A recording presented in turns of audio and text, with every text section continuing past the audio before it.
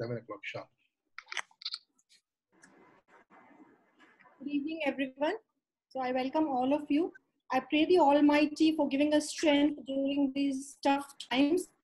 I would also like to thank all the persons who are working in the forefront for the coronavirus, like not just the doctors, but the paramedical staff, the technicians, and all the other helpers who are working for us in these tough times. May God give them strength and endurance in this tiring times. Now I would call upon Dr. Girish Parmar sir to address the gathering, so to initiate the discussion.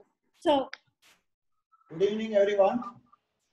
Welcome to the second panel discussion on very important and essential topic, that is Resto-Perio symbiosis. A sound periodontium provides a firm foundation for an aesthetic and functional prosthesis. So when restorations are required, shall be designed such that they create self-ranging interfaces between two structures and periodontium and shall promote highest functions along with health to the periodontium. We have galaxy of stars of this important panel discussion from 3 different specialties, that is conservative dentistry, periodontia, and prosthetics. I heartily welcome the esteemed panelists in their subjects. Professor Dr. Ramya Raghu, she is a professor and HOD at BIDS, Bangalore. Dr. Jayashree Hegde Madam, she is a clinical director at Bangalore, and she is the mentor of Indian Board of Micro-Respiratory and Endodontics Fellowship Program. We are going to start soon. Dr. and Professor Sanjay Tiwari, very eminent personality in our profession. He is HOD and principal at Rohtak Dental College, and sir was also executive committee member of the Council, Dental Council of India. Madam Nymphia Pandit, she is the president of Indian Society of Periodontics, and she is the alumna of GDC Ahmedabad. Dr. T. Padmanabhan, he is the chairman board of directors, Indian Board of Prosthetics. Moderator of today's program, Professor Jigyasa. She is also professor at Rohtak and sitting EC member of IACDE. Event coordinator of today's program is Dr. Laura. She is also professor at Bhubaneswar and sitting EC member of the IACDE. I wish all the best to all the panelists and all the viewers for one of the best program organized by IACDE. Thanks to Dr. Mohan and HO. Over to moderator, please. Thank you so much, sir, for your encouraging words, sir. Now we begin with the panel discussion. Before that, I would welcome Dr. V. Chandrasekhar, President IACDE, and Dr. Mohan, Secretary IACDE. Now I would thank you for giving us this platform, sir. And now I would like to welcome all the panelists. First, I'll introduce Dr. T.V. He's graduated from College Madras in the year 1988. He's a diplomat of International College of Oral Implantology. Sir has been a part of Indian Prosthodontic Society, and he was a president of Indian Prosthodontic Society. He has been a member of he is only member from India who's been a part of the Asian Academic Society of Osseointegration. Sir is the first Indian to hold such post. I welcome you, sir. The second panelist among us, we have Dr. Sanjay Tiwari.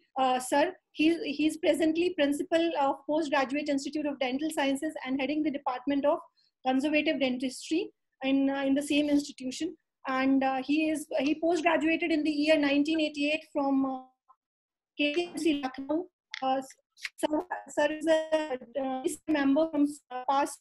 He was a E member. Now he's a chairman of many academic committees and many other committees of the Dental Council of India, and Sir has a fellowship from King's College London on stem cells, so Commonwealth Fellowship. Next among we have Dr. Ramya Raghu ma'am. Ma'am is a bold, she's heading the Department of Conservative Dentistry in Bangalore Institute of Dental Sciences, Bangalore.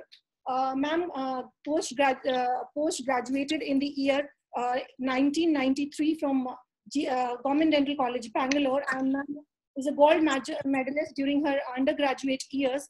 She has 26 years of teaching experience, has many publications in national and international publications. To her credit, ma'am has been a keynote speaker to many national and international conferences also. Ma'am has, Dr. Ramya Raghu ma'am has authored book along with her husband of operative dentistry. I welcome you, ma'am. The next panelist among we have renowned periodontist from Yamunanagar, Dr. Nymphia Pandit ma'am. She's working in DAV Yamunanagar College as the head of the department, and ma'am is the president of the Indian Periodontic Society also. Ma'am graduated from and in 1993, and she graduated in Peri from Ahmedabad College, the Government Dental College, Ahmedabad, in the year 1998. Again, she was the best graduate, outgoing graduate, and ma'am received a gold medal award also, and also the Colgate Palmolive Award. Ma'am has many international and national publications. She is the keynote speaker at many conferences, and also she has authored many books. Next among we have a renowned endodontist from Bangalore, Dr. Shri Hegde Anil ma'am. She graduated from Government Dental College, Bangalore, and post-graduated from the same institute in the year 1996. Ma'am was heading the department in Oxford Dental College till 2013. Then ma'am went into the practice, and now she is director at Resto-Perio Dental International. She is into private practice, and she's basically working mostly on aesthetics, micro dentistry, and implants. Ma'am has many publications. She has been a keynote speaker to many conferences. I would like to welcome you, ma'am. And ma'am is also a renowned member of many aesthetic dentistry associations. So I welcome you all to this panel discussion of IACDE on Resto-Perio symbiosis.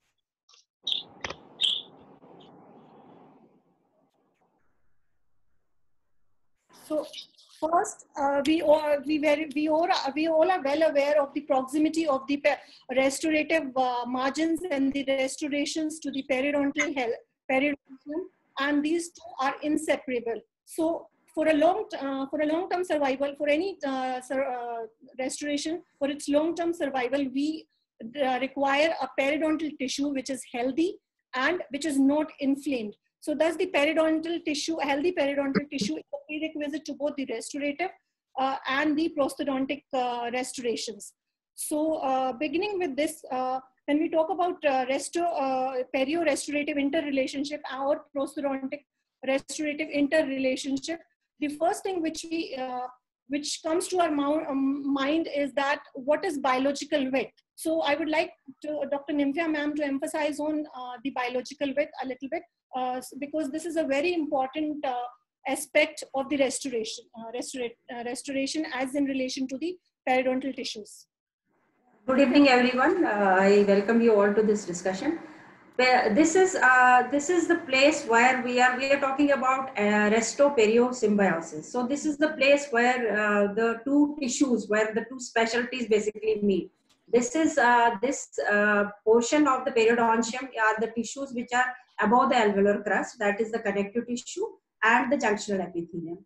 Now, on an average, this length is almost from that is supracrustal tissues, we call them, above the bone, that is the connective tissue which is attaching to the tooth structure, and the junctional epithelium. These are called supracrustal tissues, and these tissues are the area of interaction between any restoration and the periodontium. Now, this is generally the average width of this is usually 2.04. which consists of the connective tissue attachment of around 1.07 and 0.77 mm of the epithelium. Now this is an average width. This can vary because this bone level, what you are seeing on the slide, may vary from a high crest, medium crest, or a low crest. But on an average, we take this much. So any patient, if we are doing and we are trying to think about this area where the problems can start, we will have to think about the level of the bone. If there is a low crest bone, we are safe. If it's a high crest bone, then we have to take into consideration that we may have to change this area so that the restoration can be adjusted in that area. That is this. Because if you violate this width, this is going to create problems. If you violate this width, if you are going into that width on these tissues, the problem will be that there will be inflammation and bone will try to resolve. And over a period of time, the restoration will not have its long-term effects, and it will not be a successful type of a restoration. So that is the importance of this area of the periodontia. I came across an article which suggests that there is a clinical and there is a relationship, a correlation between the radiographic parameters and invasion and clinical consideration of the bone crest and the gingival recession. So, ma'am, what we are doing clinically is that we see the depth of the sulcus, we see the level of the bone, we see that with a probe. Now what happens is that probe may not stop exactly at the point where the junctional epithelium starts. It may go beyond that. If it's inflamed, the chances are that the probe will go beyond that area. So we may not be actually seeing the histological width. We may be seeing something which is more than what is present over there. If it goes beyond the junctional epithelium, it will have more. So the clinical depth of the pocket may be, most of the times, will be more than what is the histological width. So to ascertain that what we are doing and exactly what we are doing, we are taking gingival margin and the alveolar crust. What we are doing is that we anesthetize the area, we do transgingival probing. Now this is something which is hard. So we go beyond the pocket depth up to the crest and we measure that distance. And that is more important because we are talking about the biological width. We should know where the crest is. So we go about evaluating the crust on the buccal side, on the interdental side, and that's why it varies, because probe can go beyond the junctional epithelium and we may not be actually measuring the actual depth of the sulcus or the periodontal pocket. So that is the importance of the radiographs. The radiographs are giving us the exact location of the crust, although they are giving the two-dimensional structures. Then we can correlate that with sounding, what I was telling you, transgingival probing. We push the probe with double the pressure and go up to the crest, and we can measure that and correlate it with the histological findings, and we will know exactly where the crest is. So, madam, we call it bone sounding, eh? Yeah, we call it bone sounding. Bone sounding, because that is the best method. Yeah. Or transgingival probing. Madam, is there a possibility that you might damage the periodontium while doing the bone sounding? No, we are doing that before surgery. We anyway have to go for anesthesia, and if we are going to see the radiograph, from the radiographs we will get an idea. But if we are going to have crown lengthening or we are going to do anything about that bone, we will anyway have to go for flap, and before flap we are giving anesthesia. In the long term, this is not going to harm it. Is there any change in the direction of the probe when you're doing your bone sound? There are many factors which affect the width, the length, what we measure. There are the probe tip. If it's 0.5 millimeter, it will measure the proper distance. If it's thicker, it will measure less distance. If the angulation is changed over a period of time, it will measure different distances. So what we do is that is how the generation of probes came. We had first generation that were manual probes, so pressure was not there and we did not have the control over the direction. Over a period of time, we had pressure sensitive probes so that equal pressure at every time was there and there was reproducible type of pocket depth that we measured. And over a period of time, we had even computer outcome and all that. But that transgingival probing we do with the manual probe only. What we do with the manual probe. So all the things, the direction, the width of the probe tip, and the pressure, these are going to affect the depth of the pocket what we are measuring. And to have the same direction, we sometimes prepare stent. Stent is something, it's an acrylic bite which we prepare, and we prepare a groove over there. In the groove, we put the probe, and every time we are probing, we will be probing in the same direction. So we take care of the direction of the probe. We take care by the pressure sensitive probes and by the tip. So these are 2-3 things why we needed to have different types of probes to have a reproducible type and more accurate measurement of this dimension. Maybe you're standardizing it this way. Yeah, we are standardizing it this way. Lovely, madam. Tiwari sir, we have come across often that this biological width violation is basically because of the caries removal procedures. So how can we prevent that? See, madam, first of all, I thank Dr. Mohan and IACDE for giving me opportunity to speak here. And that made me, I was reading it so many, I must accept that we are not knowing much about the perio-restorative interface. And it has been written in all the books, whether postodontics, periodontics, and conservative, that we must know first thing to respect the relationship between the restoration and the periodontium. Please remember this thing. We must learn to respect the relationship. If we know the respect the relationship, then everything works. If you don't respect it, then things don't work. So that is what common thing which we are doing it. We are in practice. We must respect this thing. Secondly, about the biological bit, I want to add something.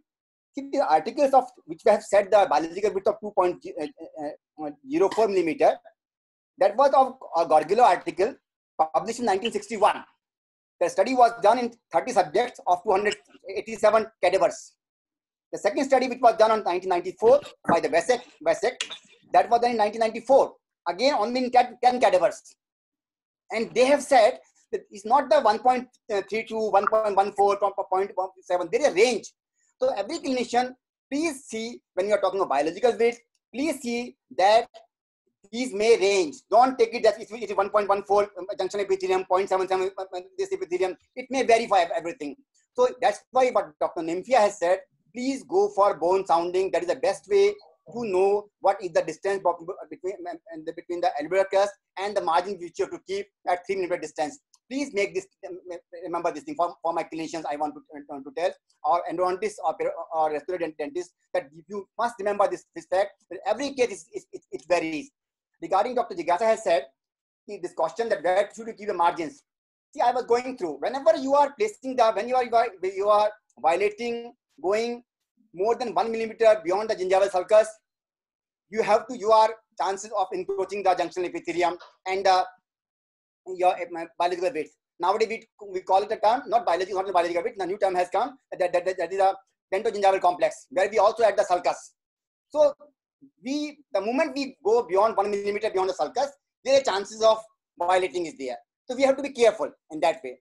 So there are different methods are there. I was reading the thing. One is your deep marginal elevation method is there but everywhere they are saying whatever thing you do, whether you do the deep marginal elevation, the moment you encroach the junction epithelium, the moment you encroach the connective tissue, you have to go for crown lengthening.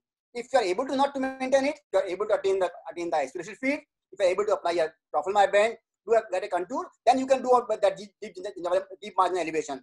Second thing about the materials. It was being told, I was reading in the student, whatever I am talking, I am talking to you, what I have read from the books. The student says that the Resto material is the best whenever their margins are subgingival. It is because this is a dual cure glass polymer cement. Secondly, not only dual cure, its important thing is that dual cure GIC has polymer shrinkage minimum, coefficient of thermal expansion similar to that of tooth.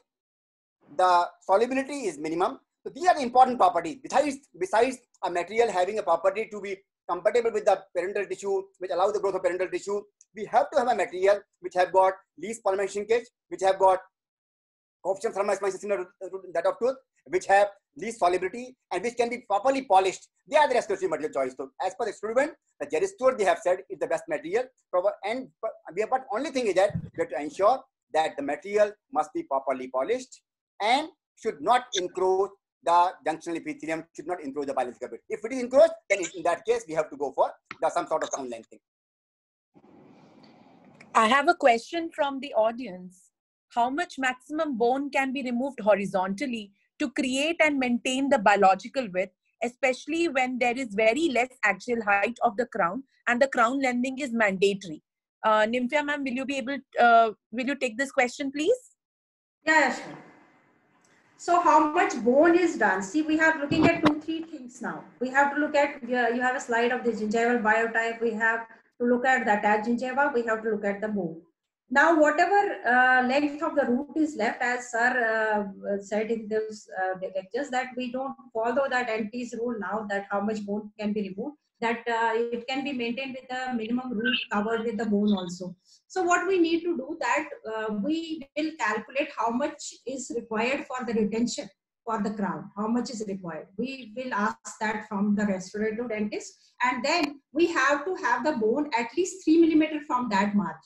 So that will create enough tissue, enough space for the connective tissue and the junctional epithelium to form. So depending upon how much bone is already present, how much you need for the restoration, how much length you need for the retention, we will have to calculate where the present crest is, where the present sulcus is, and how much is left after we remove that much of bone. So that depends upon how much is required for that particular type of crown. Is there any minimum value, ma'am, for what? For the root? For maximum bone which can be removed horizontally. 1:1 ratio is also 1:1 ratio is also okay. If half of the root is covered with the bone and half is left for the retention form, that also stays for a long time. May I come in this situation? Yes, sir. Please do. Yeah. The amount of bone to be removed during a crown lengthening procedure is dependent upon the amount of root that has to go inside the bone. So as the madam was saying, whenever we give a crown or any inlay or any restorative, indirect restorative, the failure mode is a rotational failure. So you have to have enough axial length. There are two ways of increasing the axial length. One coronally, the second is apically. What we are talking is apically. So if you're talking in terms of the correct axial height, the correct axial height should be as much as the diameter of the tooth, because the rotational failure is a buccolingual rotation. The buccolingual width should be the axial length after the preparation. So if you are able to gain as much as about, say, 3 millimeters, you want to gain 3 millimeters from the existing tooth, I think we have to reduce as much as about 4.5 to 5 millimeters from the crest. That means you will be contouring the bone so that there is enough amount of biological width. And the crown root ratio, you can have it as much as 1:1. If it is going to be non-favorable, you can always splint it with the adjacent tooth. Sir, I have a question here. Yep. What about furcation exposure if that happens, if you're removing more bone? Yeah, that obviously, if there is going to be a furcation, there is going to be a huge problem. And I have to modify the crown preparation so that I have to incorporate what's called fluting in the preparation and in the final restoration also, so that there is going to be a favorable gingival stimulation during mastication. So you have to have, this is a very non-ideal situation. We are not talking about a very ideal situation. You don't come across this very often. But this is an exceptional situation, and you have to make a compromise depending upon the clinical situation and depends upon the case-by-case situation. You cannot have a numerical value. Can I have a numerical value? Can I remove 3 millimeters? I don't think that is possible. I think it all depends upon case-by-case situation rather than a general rule of 2 millimeters or 3 millimeters. This is my opinion. Thank you, sir. Thank you, sir. So, Anindya ma'am, like you were talking about gingival biotype. So, I would like to ask, what precautions has to be taken when you're doing a restoration, when the patient has thin and scalloped biotype, or when the patient has thick and flat biotype? Right. See, gingiva always follows the bone in health. So if you are looking at the thin and scalloped biotype, so what you are looking at that is the facial bone is slightly more apical than the interdental. That is normal also. But in thin biotype, the difference between the two is too much. So when you are having a restoration on such a type of tooth, you will have to take into consideration the margin should be more coronal in the interdental area, because the bone will also be in the more coronal direction. In the thick type, the difference between the facial bone and the interdental bone is not that much. So that should be taken into consideration. Plus, another thing is that if you are insulting the gingiva in the thin biotype, the chances of recession are more, because it's only the end arteries which are supplying the gingival xylem. And if those get disrupted, there will be necrosis of the marginal gingiva, and you can land up with recession. And you are trying to restore it aesthetically, and you are creating more unaesthetic situation in such a way. And in the thick biotype, if you are having a problem, you will have inflammation and you will have contours which are thick, which are not knife edge margin. And to avoid such problems, you will always have to think that in thin biotype, the marginal bone in the buccal and the lingual area is more apical. There is more difference between the buccal lingual bone in the apical direction than the interdental area. And interdental area, because it's thicker, that will support more blood supply. So the chances of recession are more in the buccal and the lingual area in the thin biotype. And in the thick biotype, there are more chances, if you're violating the biological width, that there will be inflammation and there will be loss of the marginal contour. And you will not have that typical zenith of the different teeth, of the gingiva in the different teeth. That will be the So ma'am, it's like you mean to say that according to the gingival biotype, whether it is thin or thick, we have to change our restorative procedures according to these biotypes? Right. So that also guidance is given by sounding and your radiograph. So from the radiograph and by your sounding, you will come to know where the bone is. And generally speaking, if what I was telling you, that gingiva always follows the bone in health, and it always it goes in the opposite direction in disease. For example, if you have a diseased gingiva, the bone goes in apical direction and gingiva goes in coronal direction because it gets inflamed. But in health, when you are achieving the health, that is the first part of doing any restoration, then at that time you should be able to calculate exactly where the bone is. From the clinical point of view, you will get an impression where it can be, but with the radiographs and sounding, you will know exactly where it is. And again, the rule follows that the margin should be at least 3 millimeter away from the crustum. Ma'am, I have a question from Dr. Karthik.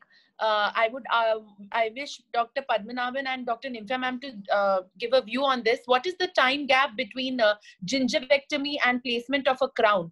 And could we place the crown immediately after gingivectomy?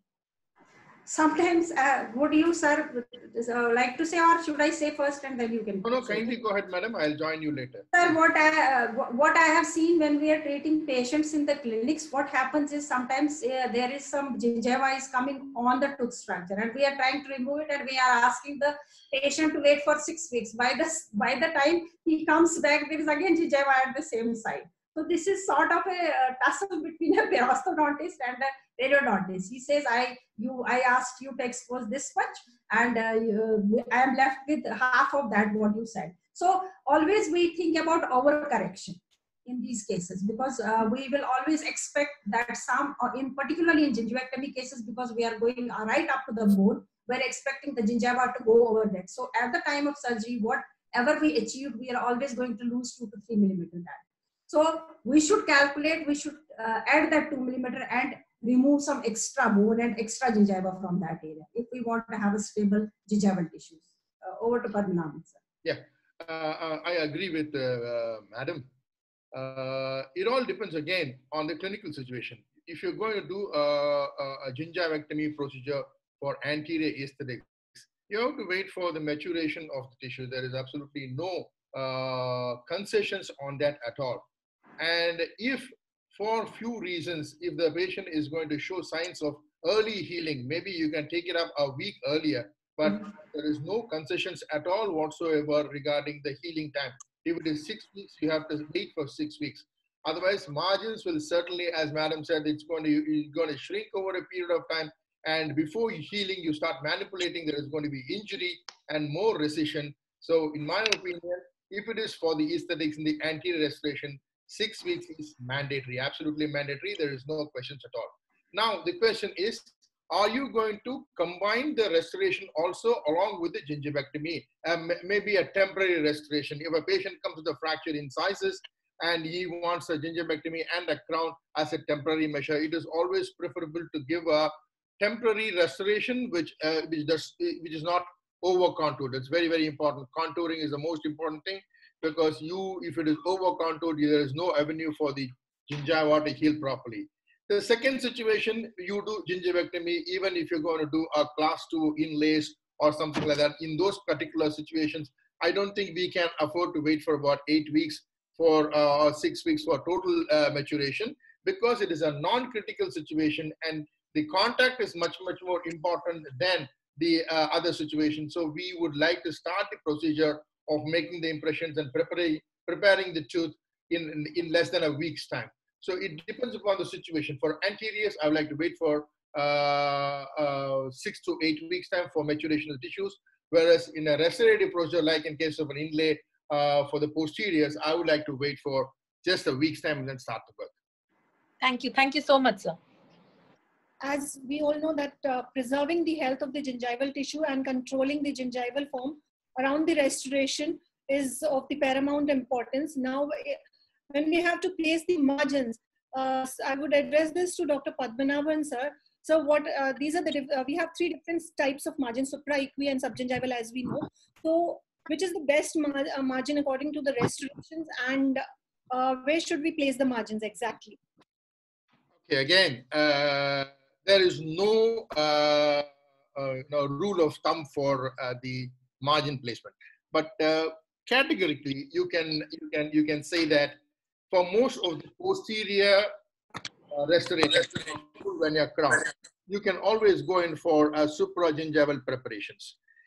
And if you have to have a good high aesthetics, and if the biotype is a little, a subgingival margin is always allowed in the anteriors.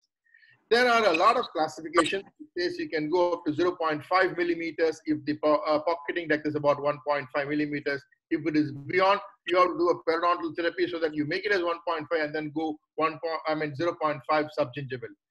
Subgingival is indicated in 2 situations where you need good aesthetics, number 1. Number 2 is when the axial length is not favorable. So you encroach about 0.5 or 0.75 millimeters into the area.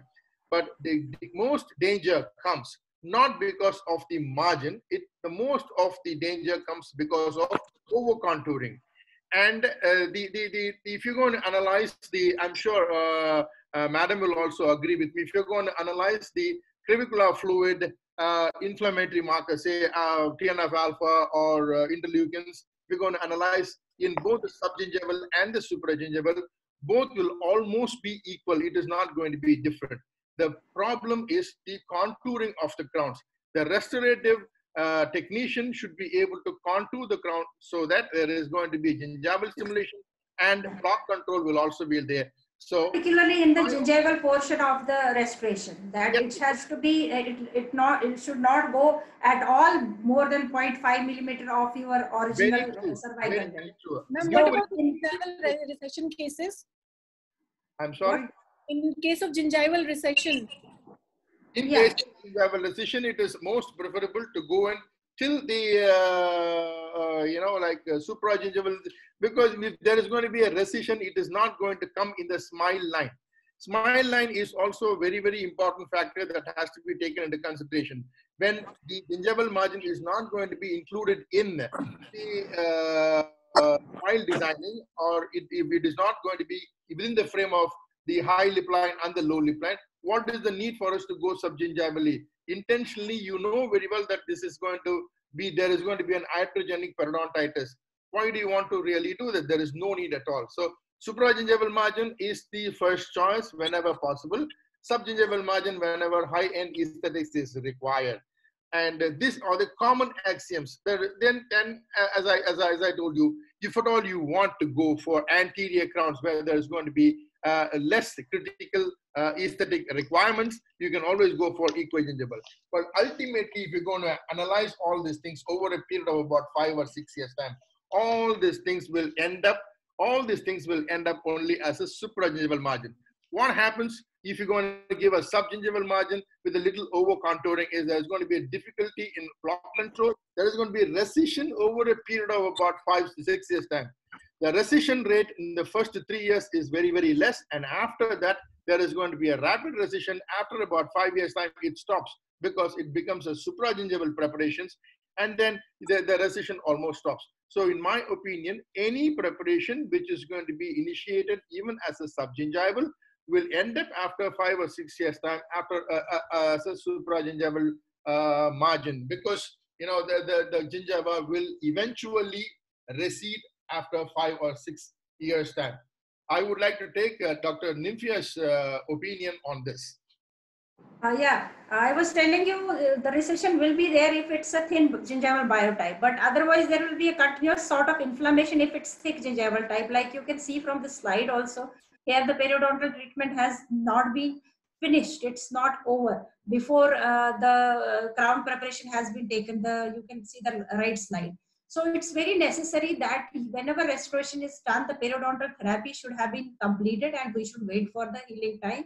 If we are doing at this moment, the chances of recession and having periodontal pockets and bone loss are more as compared to if you are taking healthy periodontium. I'm not saying that you can have an ideal periodontium where the CEJ, the junctional epithelium is on the CEJ, but you can have reduced periodontium but healthy periodontium without any inflammation, because the restoration themselves are going to place some pressure on the type of hygiene you are putting, because it's very difficult. As I was saying, that the margins of the restoration are at least 50 to 200 microns away from the tooth structure, and bacteria are only 1 or 5 millum in diameter, so you cannot expect. But the thing is that if you have a good contour, as I was saying, the contour particularly in the gingival area, we can always maintain an oral hygiene, and some amount of gingival, some amount of the bacterial plaque can be handled by the body. And like sir was saying, that interleukins and DNF-alpha, you can always see them over there.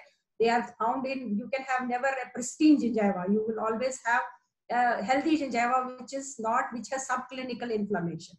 But body can handle some amount of insult. But on a long-term basis, that patient should be able to remove the plaque from all the surfaces of all the teeth on a daily basis, particularly in the restoration areas where the margins are big. So contour is more important than where you place the margin. We see the picture on the left side. What treatment can be done for the pigmentation? Right. If you are you want to have impeccable type of aesthetics, we need to not only go for the restoration, we need to have the pink gingiva. The problem is that the genetic message for the pigmentation is there, and the chances of recurrence are a lot.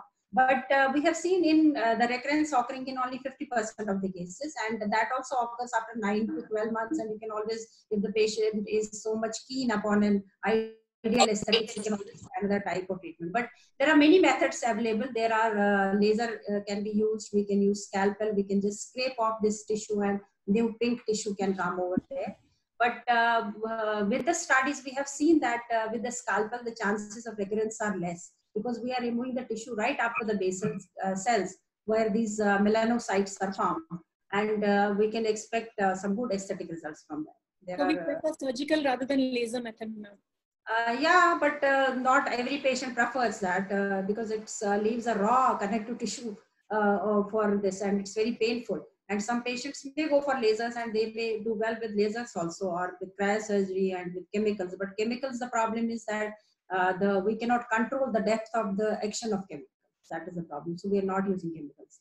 So, ma'am, according to you, which would be the best method for gingivectomy? For present, the type of pain tolerance that people have, a lot of patients go for the laser type of therapy.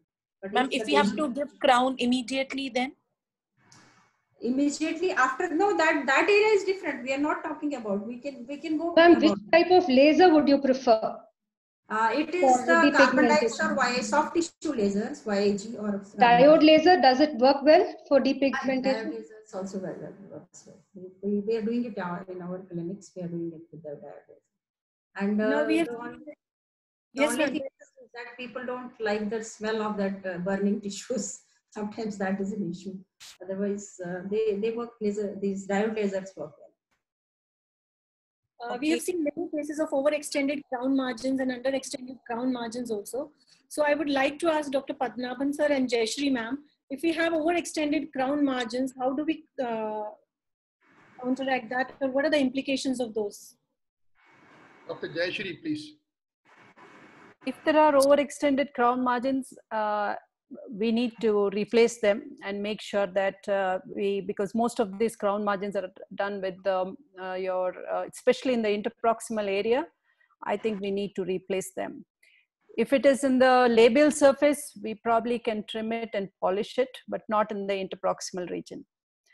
Underextended or overextended, I would always think it's always good to do it before you cement it. You have to take a bite wing or a radiograph that shows the interproximal region.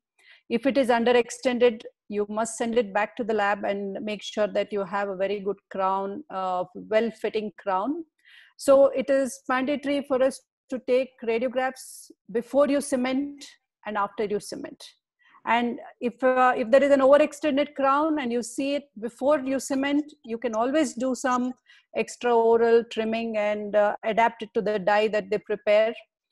But under extended margins, you have to send it back and get it redone. Padmanabhan, sir? Yeah. You know, this underextension and overextensions, theoretically what we are talking is in microns. Will we be able to detect this in the radiographs is the question. So if it is going to be appreciated in the radiographs, it is no more in microns, it is in a much larger scale. So obviously, as Dr. Jayashree was saying, it has to be repeated or it has to be trimmed so that it fits in fine. That means it requires a couple of more X-rays and a couple of more visits and a temporary cementation for some time, and then remake the X-rays and make sure that the margins exactly fit in. And if it is underextended, as Dr. Jayashree again said, there is no questions at all. It has to be repeated. It has to be repeated, number one. Number two is, what is the extension of this overextended crowns? If you're going to see these overextended crowns and overextended amalgams, and all these articles are somewhere between 1976 and 1989 or 90. There has been a large amount of literatures on this overextensions. What is the criteria for overextensions? If you're going to say overextension, it can be classified as a heavy, medium, and low. If you're going to say what is heavy, there is a numerical value for heavy also. If it is more than 50% the interdental space, it is called heavy. And if it is between 25 to 50, it is medium, and less than 20 is supposed to be low. And interestingly, in all the three cases, the amount of inflammation or the, if you analyze the crevicular fluid for TNF alpha or interleukin 6 or 8 or whatever, the values are not very significant unless it is going to be more than 50%. So overextension as a cause of deterioration of the restoration, I do not agree. As a clinician, as an academician, yes. As an academician, yes. But as a clinician, we are all clinicians at the end of the day. Fine. Apart from the fact that we have lots of books and a lot of articles to support our opinions, but we are all basically clinicians, and then we have to go according to the requirement of the patient. If the patient says, I'm sure Jayashree will also accept, if the patient says, I want the crown day after tomorrow, we have to succumb to that particular pressure and then make sure. You can't say that you wait for another 8 more weeks time, because there is always another dentist waiting in the next shop to grab this particular patient. As a clinician, if I have to say, let's face reality. So you have to make some compromise between theory and clinical practice, and there will be an overlap or other compromise on this thing. But most often in hyperextended or overextended situations, we don't come across much of difficulties, but you will certainly come across a lot of problem in underextension. Most important is the fracture. This is going to be a nidus for fracture of the crown at the neck, because a rotational failure, as I always tell you, it is a buccolingual, and this is an area which is totally exposed to the saliva, and becomes this area has become much more soggy or much more softened, and that is the nidus, and that is going to be the fulcrum, and that fractures. So underextension is a double no in my practice. Overextension, I can close my eyes to some extent, but not fully. And the most important thing I like to concur with Dr. Jayashree is that bite wings, absolute double must before cementation and after cementation, for record purpose and also for legal purposes tomorrow if the patient goes for a court. Also, I would like to add a note. When you're taking a radiograph, especially in metal-based restorations, this underextended or deficient margin can easily be go unnoticed. Especially only in lithium disilicate, mostly it cannot go unnoticed, but most of the radio opaque restorations, it can just go unnoticed unless we are very careful with our angulations of the radiograph. In bite wing X-rays, you generally get to see even the smallest one, though the radio opaque materials can mask, but it's more evident in radiolucent materials. I wouldn't say radiolucent, but it's more evident in glass-based ceramics. So in that way, as Dr. Padmanabhan said, yes, with glass-based ceramic, there is a resin cement which probably will cover most of even the undermined one. But again, we need to see how much of deficiency is there, underextended crown margin is there that can not be completely sealed with your resin-based cement. Ultimately, I think we need to get a very smooth surface in the junction between the restoration and the periodontium, so that there is no plaque accumulation and there's no irritation whatsoever to the soft tissue. So with this debate, we have come across that the margin should be supragingival, and both the overextended and underextended are crown margins are not tolerable. So we should take, and also we should emphasize on taking bite wing radiographs. Right. So then we talk about the gingival management. There are various methods of gingival management. I would like to address Dr. Sanjay Tiwari, sir. What are the methods that is most preferable during the cavity preparation, sir? Dr. Sanjay Tiwari, sir. No, these are different methods which you have shown, but here we all know about the methods we can use, retraction. When we talk of making a margin in the subgingival area, we can go for gingival retraction. But what I was going through books was saying that we have to always ensure that we should not, whenever we are doing any gingival retraction, when we are placing the margins, we should not injure the periodontium, the connective tissue, the junction epithelium. Your retraction cord should always be placed in the sulcus only. And as we already, please remember, the margin should not be placed more than 1 millimeter in the sulcus. So only that area has to be exposed. So you only apply a force which is not going to irritate your periodontium, your connective tissue, because otherwise everything will be irreversible. Everything will progress. So that is one thing. And this I have read that whenever you are doing any retraction, there are some sort of injury, but it is reversible. After 1 week, it comes reverse back to original shape. You have to give a time that whatever injury we have caused, after 1 week, it's going to reverse. So that I've also read in the student that the junction epithelium has got this, your biological width has got self-restorative capabilities. After 5 weeks, it's back again, reseals. Whenever you are detaching it, after 5 weeks, it again reseals the area. Provided the plaque control is good, provided the margins which you have placed, that has been perfectly been placed. That's why we always try to avoid all the procedure later on. So these things, what I want to add. Other things we all remember that we have to go for mechanical, chemical, all these things. And study have found that there is not much difference in this thing. Only thing what makes difference is that when you are going to irritate the gingiva, that has to be remembered, that during either placement of any type of cord, whether braided cord, whether with the simple mechanical cord, it has not to irritate the gingival tissue. That please be remember, and minimum pressure has to be applied for when we are doing the retraction. I would like to Dr. Ramya ma'am to please comment on this, ma'am. Yeah. First of all, I think I'm opening my session just now. I thank IACDE for this opportunity, and this is a nice way by which we can interact and share knowledge. Now, regarding during cavity preparation, during your restoration, if you want to do gingival management, It depends on what sort of situation you have. If you have like excess gingiva, like a gingival overgrowth, then we have to think of some surgical method like electrosurgery or even lasers. Lasers would also be good in that regard. But if we have normal healthy gingiva, I would always say we can go in for retraction cord. Retraction cord, the 00 or the 0 retraction cord. Single cord would be ideal if the sulcus is shallow. If the sulcus is deep, then you have to think of a double cord technique.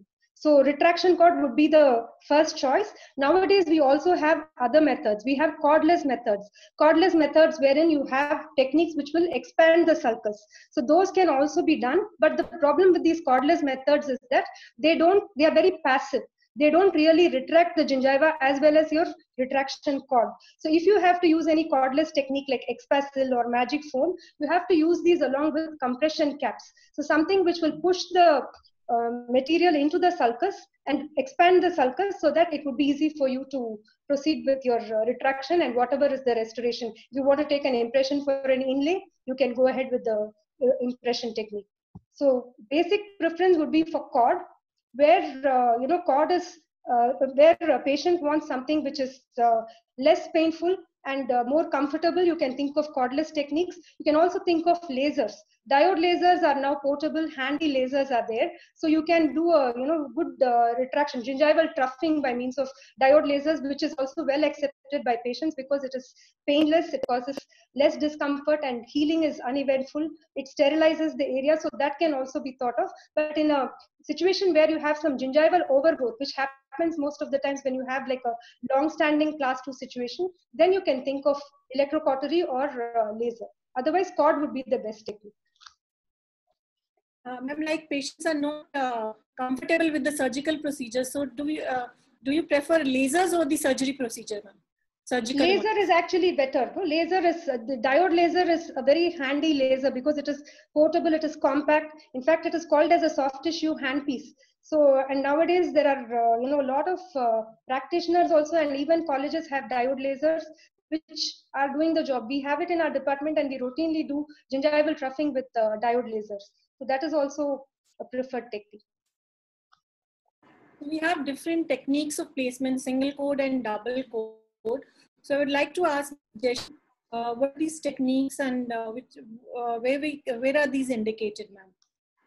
So single cord, generally when we are doing keeping a margin in the equigingival or supragingival margin, especially in the anteriors, I would go with the single cord. And if I need to keep it actually equigingival, I would think double cord is required. So in the single cord, you tuck the cord. I prefer knitted cords like Ultra Pack. Some of them like braided cords. But with the knitted cord, you can just tuck them so easily. The instrument that you can use should be a non-serrated one, of course, otherwise it will grab it and it will remove it from the sulcus. So you tuck it and don't force. Your angulation of your instrument, it has to be towards the tooth so that you don't injure the gingiva too much. You tuck the cord from the proximal, and there should not be any excess. The end should be neatly tucked inside. Once you tuck the cord, then you should use your finishing burr to place your margin almost at the same level as your single cord. Then you place this double cord. When the sulcus allows you to place the double cord and you're going equigingival, then you place double cord. The second cord should be one size larger than the first cord. And this cord, you should have some excess, that is the end should be visible. After you place the double cord, second cord, you cannot use your rotary. You should not be using your rotary instrument. And you should place it in such a way that you're mildly tucking your first cord in. So once you place that cord, and this, as I told you, this cord is placed only when you place equigingival or slightly subgingival margin. So you place this. What I do is, once I place this cord, second cord, then we use bite registration paste. The paste generally takes around 2 minutes to set, and this will hold the second cord in place. So since we have a slight excess, sometimes it comes off with your bite registration paste. If it doesn't, you slowly tease it out after you wet them. If you remove it before, if it is dry and if you try to remove it, you might cause injury or to the tissue, or it might initiate certain bleeding. But you wet them and slightly tease it out and then dry it and take an impression. So I hope I answered your question, Dr. Jigyasa. Jayashree, I want to ask you one thing. What Yes. would be the technique if it is a thin biotype or a thick biotype? Depending on that, is there any difference in the cord placement? I would always look at the sulcus depth to place because with the second cord, you're not applying too much pressure. So it is not going to injure the gingiva as much, so it doesn't matter whether it is a thin or the thick, because Suppose you're we doing need a CAD-CAM restoration. If it is a CAD-CAM restoration, the idea of putting in the cord is to expose some amount of unprepared tooth structure. So you need to expose unprepared tooth structure, whether it is CAD or the analog type of impressioning. I mean, digital or analog, you need to expose unprepared tooth structure. That is why we place the cord. So how long can we place the retraction cord in sulcus? It should not be there for more than 8 to 10 minutes. The maximum time it should stay in should be 8 to 10 minutes. And I've come across literature that leads to a certain amount of gingival recession, the placement of the retraction cord. So any damage to the tissue, see, when we are placing the retraction cord, you need to respect the periodontium fully. So you cannot apply pressure, you cannot use your tucking instrument like a probe and keep applying pressure on the sulcus. It has to be applied very delicately, and you have to make sure that you don't injure it too much. It has to be very light pressure and just to finish your margin. So you would have prepared your tooth completely, and only to finish your margin you use your retraction cord, the first retraction cord, and the second retraction cord is only slightly to push it laterally. Your gingiva is pushed laterally so that it exposes the unprepared tooth structure. Does it depend on the type of placement technique also? The recession? Which one? The recession? Yes, ma'am. So I think I can add one point in here, that if there is recession, we are always going to put the margins supragingival. You don't need to go that deep. So right. the question of retracting a gingiva which is already recessed doesn't come. As Dr. Padmanabhan also said, in recession, this is already an injured gingiva. You don't need to go a subgingival. Yes. So are you asking if there is a recession afterwards, later on, or during the... Whether it is related to single cord placement or double. Is there any relation between the placement techniques, ma'am? No, there is no relation there. So in recession, you are keeping the margin supragingival. You don't need that. You are able to see the visible. No, ma'am. I think I can add in something here. You place the double cord only when the sulcus allows it. Yes. Yeah, of course. Yeah, when you have a deep sulcus, then you can place a double cord. You don't need to place the cord. So if you look at the picture on the right side, you can see that the second cord is almost on the preparation. It's slightly, it is not going deep into the sulcus. It's exposed. It's more coronal to the gingival margin. So we are not tucking it in. I would always think it is more towards, it's kind of laterally pushing it so that it exposes the gingiva. Your first cord is pushing it apically, but your second cord is always pushing the gingival tissue on the lateral, more laterally than apically. I have a question for Dr. Jayashree. Yes. Jayashree, which do you prefer? You would like to do the retraction before the preparations or after the preparations? I finish my preparation and then use the retraction cord, the first retraction cord, and only do the finishing with that retraction cord. So my entire preparation is completed. Only the finishing I do it with after I place the first retraction cord. After I place the second retraction cord, I don't use a rotary instrument at all. Yeah, if you use the rotary, you will have a saliva face wash. Yes. Yes. So, So talking about the subgingival caries here, we need a minimum of 3 millimeters of sound tooth structure from the margin of the final preparation to the alveolar crest. So I would address this to Ramya ma'am. How do we manage such lesions, ma'am? Yeah, see, when you have a subgingival caries lesion, you always have to expose the upper limit of that caries lesion for your restoration to be done properly and for it to be bonded to the tooth structure. So if it is slightly subgingival, you can think of using a retraction cord. That will work well if you have a slightly subgingival lesion. If you have it little more deeper, you can think of laser gingival troughing. After doing your, like checking the depth of the sulcus, you can just do some laser troughing, which will also expose the upper end of that lesion, and you can go ahead with the restoration. Now, if it is quite subgingival, extending almost onto the root surface, then you have to elevate a flap. It will be in the form of a mini flap. Or you can even think of using your rubber dam clamp. The number 212 clamp is an ideal one for affording good retraction. And you can use the mini flap on either side of the lesion. You can place a mini flap and then reflect it slightly and then place the rubber dam clamp so you get better access to the upper end of that lesion. Sometimes when the lesion is extending further subgingivally onto the root surface, you may have to reflect a full flap and then go ahead with the restoration. So these are the various options that you have. And after that, you may also have to consider, like Nymphia ma'am said, you may also have to consider the level of the crestal bone. You will also have to consider that and accordingly do whether you may have to do some osseous recontouring if required. Ma'am, you want to add? I have a question Yeah, here. I would like to add one thing that like you're talking about these caries lesions, and like this is on the facial surface, and if you are you are trying to restore this, obviously we will have to, if we need good aesthetics, we will have to go for the flap technique.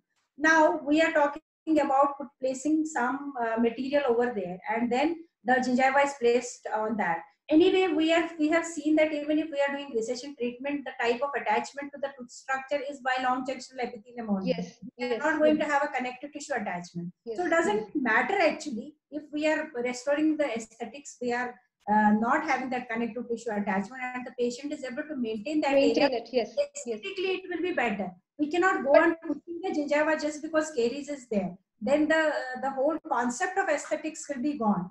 We will but then we have to remove all the caries. That is there. Yeah, that we cannot raise the ignore flap, remove the caries, and then do the restoration, and then place the flap back. Of course, in such situations, the bone will anyway be in a very apical direction. So we will have soft tissue attachment in that area. Ma'am, in this regard, I want to say one thing. Right now, whatever materials we have are biotolerable. They are not totally, compatible with the gingival tissues. Shortly, we may be getting some bioactive materials. Composites, the bioactive composites are being developed. Some bioactive glass ionomers are there with bioglass. So these kind of materials may promote connective tissue and they will be very respectful to the gingival and the periodontal tissues. That's what we want. I would address this question to Dr. Sanjay Tiwari, sir. If we have root caries, how to go about those cases, sir? Dr. Sanjay Tiwari, sir? So yes, sorry. I totally agree here what Dr. Ramya has said, Dr. Jayashree was saying. But few things I have to add over here. That whenever you, in such type of lesions, whenever you are going towards a root, whenever there is subgingival restorations are there, we have to first thing we have to ensure it that we should be able to attain a good isolation. For that purpose, we are raising the flap.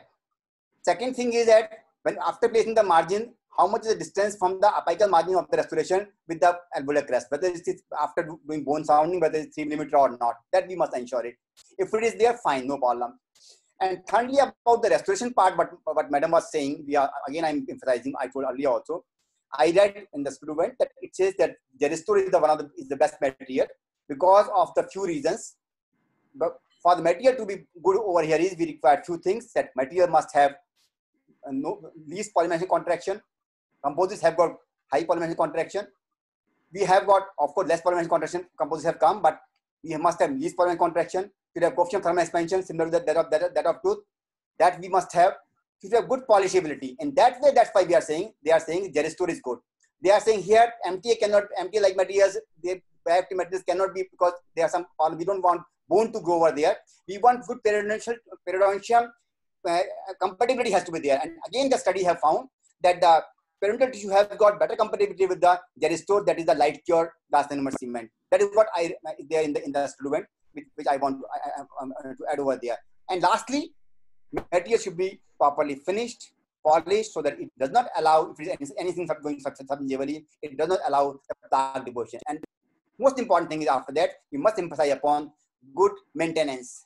In that area, patient should be asked to do good maintenance therapy, which is a good proper plaque control devices have to be introduced. As an endodontist also, as a respiratory person also, we must introduce good plaque maintenance devices, which should be emphasized, but I feel. Yeah, so the general rule is that for a normal dentition where there are no restorations, there are no irregularities in the dentition, we go for at least 2 minutes of brushing. So adding one problem like one restoration, orthodontics, or any other thing each will add 1 minute. So you need to emphasize that to the patient, that any additional material or any additional irregularity or any additional restoration in the mouth, you will have to add 1 minute.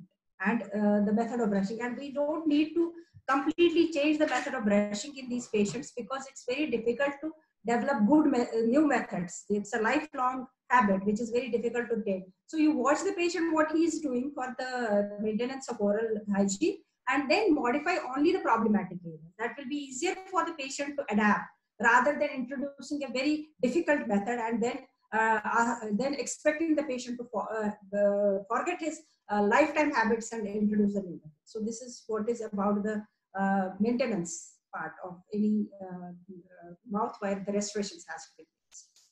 Now, this is a case of class 2 composite With your restoration. permission, can I ask one question? Yes, The last slide, please, the canine. Yes, sir. To the conservative dentist, I always come across failures in all these cases. Yes, sir. Yes, I would like to answer about this. Yeah. I am not at all successful in all that. As a clinician, if you look at it, if you look at it, class 5 restorations are among those restorations which have the highest degree of failure, probably because the tooth flexes when you bite, and the canine region, the flexure is much more. So the possibility of debonding is more, particularly if you use a composite resin. If you're using composite resin also, it is recommended that you use microfilled or a flowable composite material, because this will have a low modulus of elasticity and it will be able to take up that flexure. But the preferred material here would be glass ionomer, because glass ionomers are the ones which have much more long-term durability when they are used in class 5 situations, because their bond is dynamic. So they don't debond that easily. So, but most often the failure is in class 5 situations because of the tooth flexure that happens in that region. Would you prefer metallic restoration, say amalgam? Okay, fine. Take that, barring the aesthetic into consideration. No, sir, definitely not. Definitely not. Now amalgam and other metallic restorations are out. Even in the posterior region, it is out. For class 5 situations. I mean, not that I'm using it, but no, I still sir, felt, not for class 5 situations, no. I still felt as a clinician, amalgams are one of the best restorative materials. I'm sorry. Not for a class 5 situation. So glass ionomers are the preferred material. I want to agree with you, with Dr. Padmanabhan, especially for the class 2 cavities. The amalgam are still the best, but I personally feel we have been practicing. People are coming to me for amalgam restorations from distant places because if we are able to build up good contours and contours. And I have been able to speak to many forums in front of DCI regarding amalgam. I don't want to say, but we have to find a substitute for that unless until good positive when we say it can be completely replaced. But this is not the matter to discuss over here. But here in this condition, amalgam are not indicated. Definitely, we have to go for a light glass ionomer cement, which will be better. But Dr. Rame is saying it has to have a composites. Besides composition, not preferred here. The light glass ionomer cement that has to be preferred because of the obvious reasons. Thank you, sir. Thank you. Now, if we see this case of class 2 composite restoration, there's a proper marginal integrity and contact and contour. So I would like to ask, what is the significance of marginal integrity and proper contact and contours? Sanjay Tiwari, sir? Dr. Gyasa, see, I was after reading for these reasons. These are the cases where for build up good context and contour, we have to use good selection of the matrix band has to be there. And for first of all, we have to attain a good isolation. And that to attain good isolation, if margins are subgingival, we have to think of deep marginal elevation sort of things, where we build up the cervical margins with the composites, and then we attain a good isolation with the rubber dam. And after that, applying the proper matrix bands, especially which is the bita endings sort of things.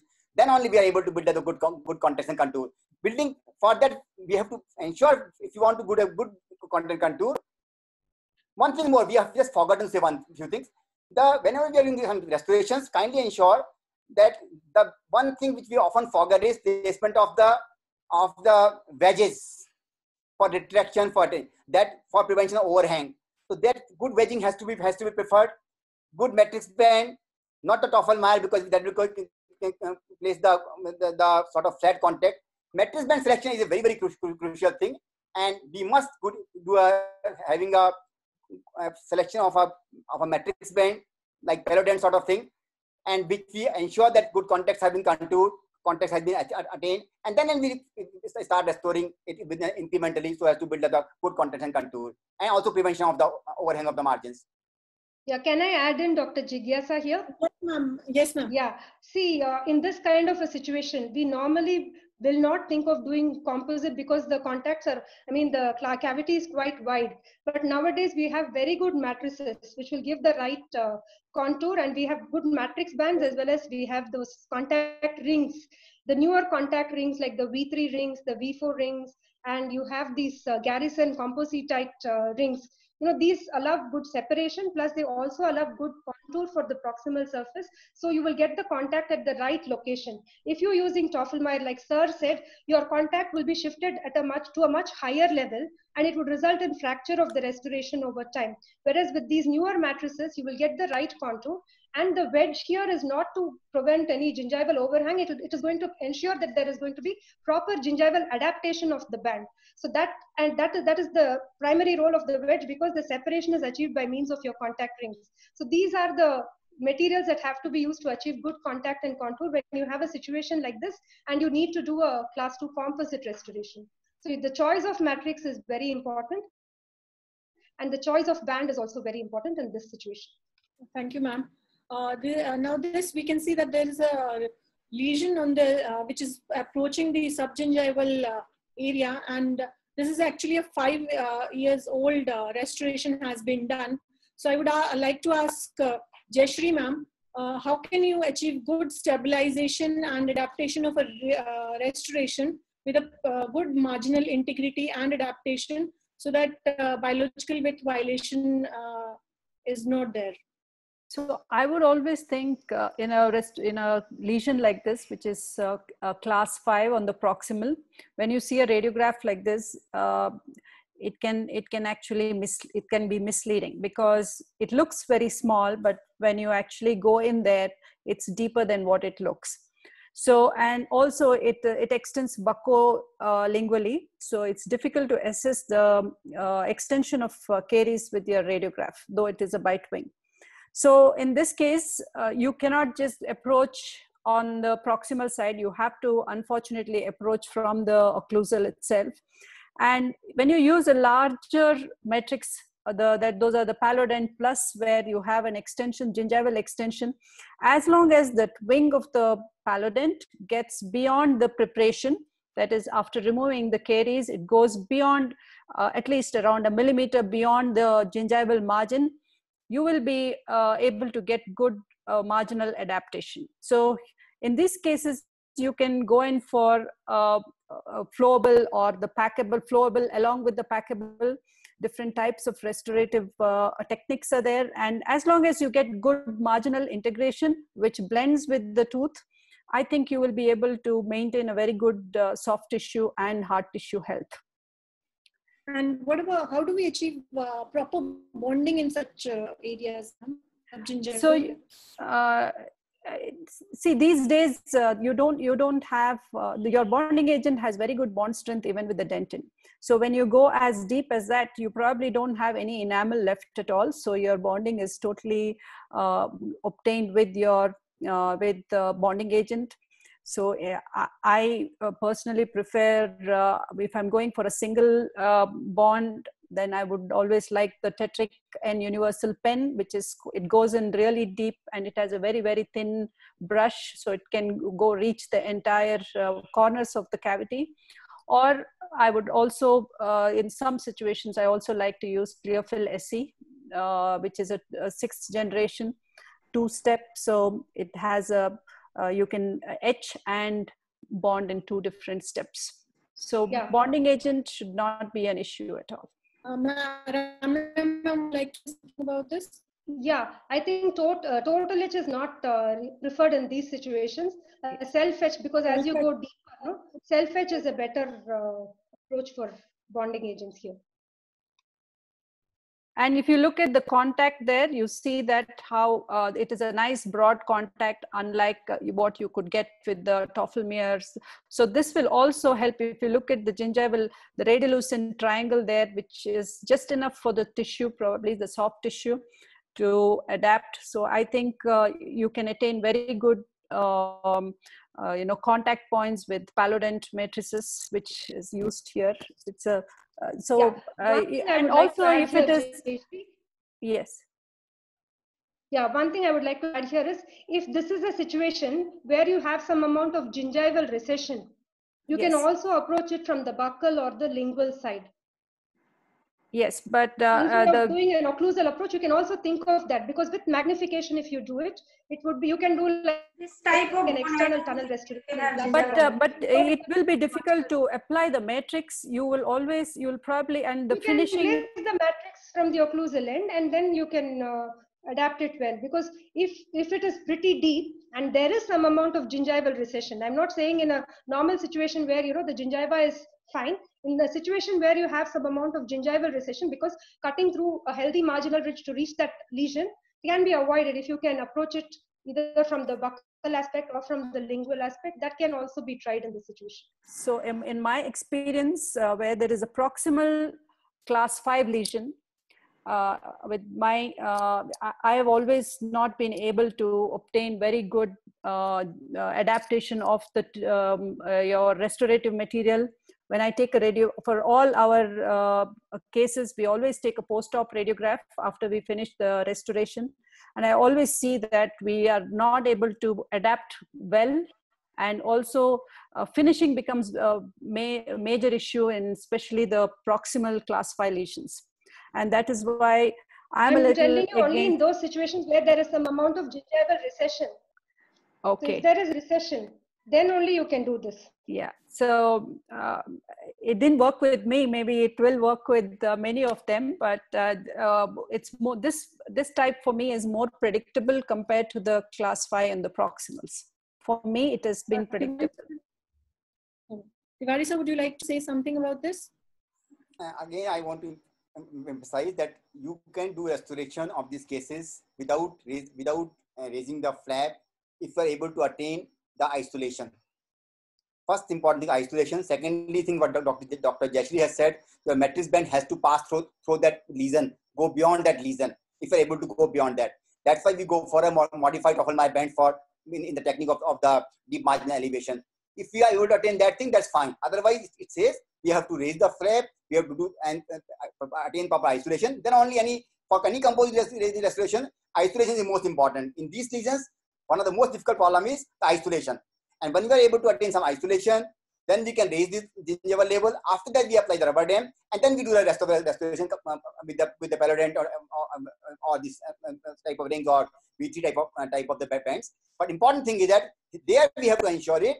What Dr. Jayashree said, I agree with her that in these conditions, it is very easy to say we can restore it like that. But when you restore it, during that preparation part, whether we are able to attain isolation or not. And thirdly, see here the pockets are quite deep. The conditions are not very good, very healthy here. So for any restoration, when you are doing any restoration, kindly see to it that before that gingival health should be maintained. Just don't rush for immediate restoration.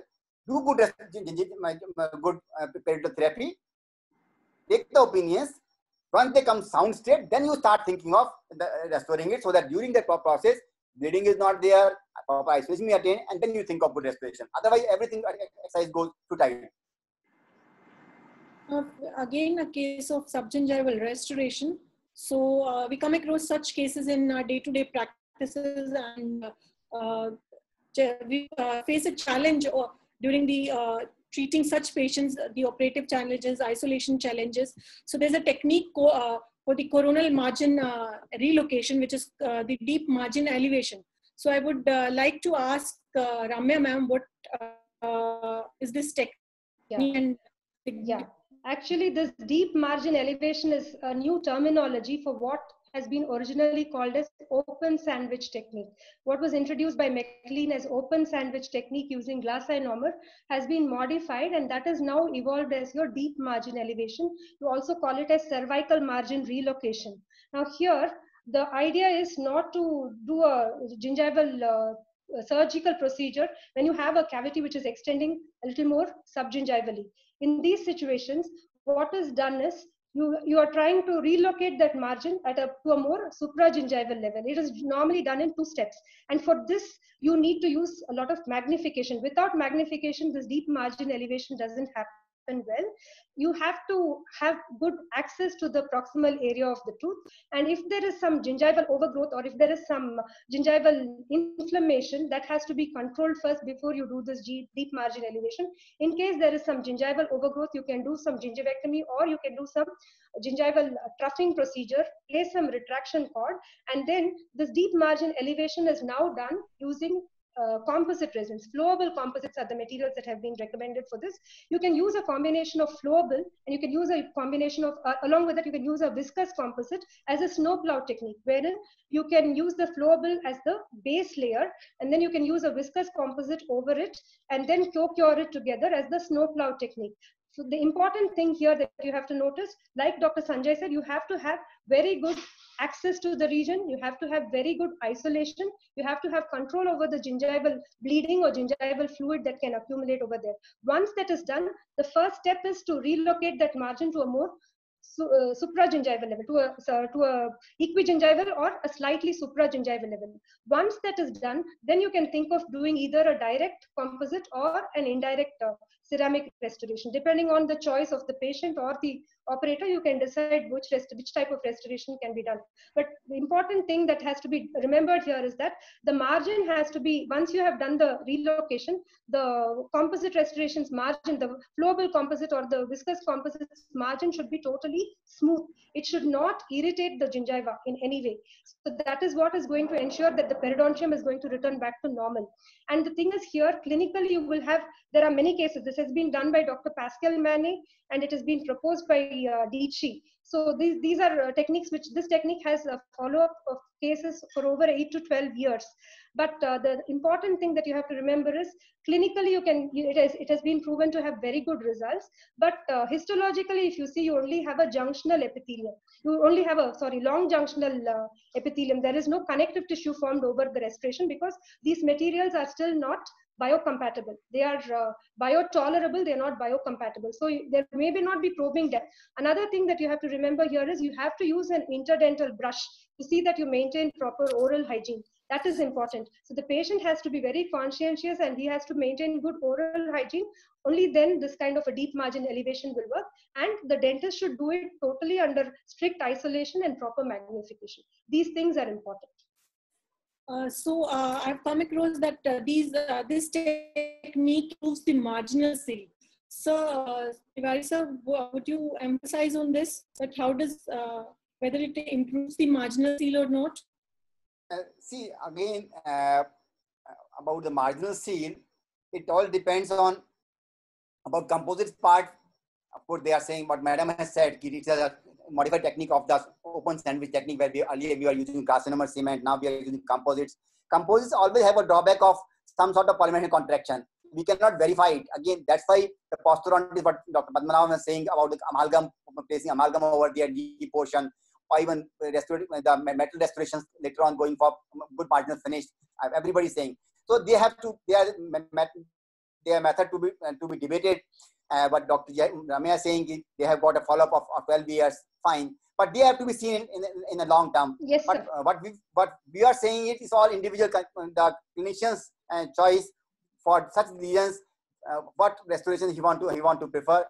And one thing here, see, when we are talking of any marginal finish, I just want to ask one question from Dr. Padmanabhan, that, see, Madam was also saying, Dr. Jashi was saying, that when we check the margins, I was going through that marginal finish gap should not be more than 25 micron in power restoration. And when we are using a probe, we can only detect a gap of around 65 micron. Should we use also probe for checking the marginal finish? Because when we are using the inlays in our time, and I passed my BDS, MDS, we used to check the marginal finish with the inlay, with the probe, and check what is the finish is there. Should we check the margin for marginal finish? Probe should be used for checking the marginal finish in this case or not? How can we verify that the restoration has been properly finished or not? So there is something called clinical error, which is acceptable. So if you're planning for an absolute zero contact between the restoration and the tooth, it is going to be earthly impossible. Even if you're going to use castables, or even if you're going to use gold, there will be a very minimal amount of exposure. And if you're going to use the probe, that's the only way by which you will be able to find out whether there is a marginal discrepancy. If you're able to find out with the help of a fresh, new, sharp probe, that obviously means there is a discrepancy. And we can only use maybe a finishing burr or 40 fluted tungsten carbides to smoothen the area and then make it flush. If you're going to use a noble alloy, if you're not using noble alloys, if you're using materials like lithium disilicates, we have to totally depend on the luting material to seal the gap. I don't think there is any way by which you will be able to totally get an absolutely zero gap between the restoration and the tooth. Because so here I would like to emphasize that the role of oral hygiene is more important. Interdental brushes play an important role in maintaining. Obviously, plaque control, all these things are going not to, these are all going to only reduce the amount of plaque control. Ultimately, what are we talking about? Periodontium, and ultimately, what are we concerned about? Plaque control. If you're not able to get the plaque control, you have to use additional methods like interproximal brushes, or you have to use some water floss or something like that to make sure that that particular area is cleansed. I think oral hygiene and plaque control is the mantra for preventing any secondary decay or gingival. You can also think of water picks here. Water picks are also useful in this. We have done a study on the water picks, and I will share with you that it reduced the number of patients where we had to go for study. So that is the amount of plaque control that water pick is able to do.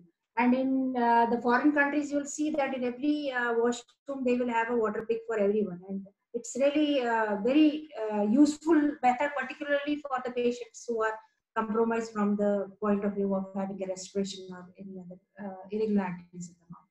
But I would like to ask one question. As a clinician, how long do you take, how much time do you take for all this restoration?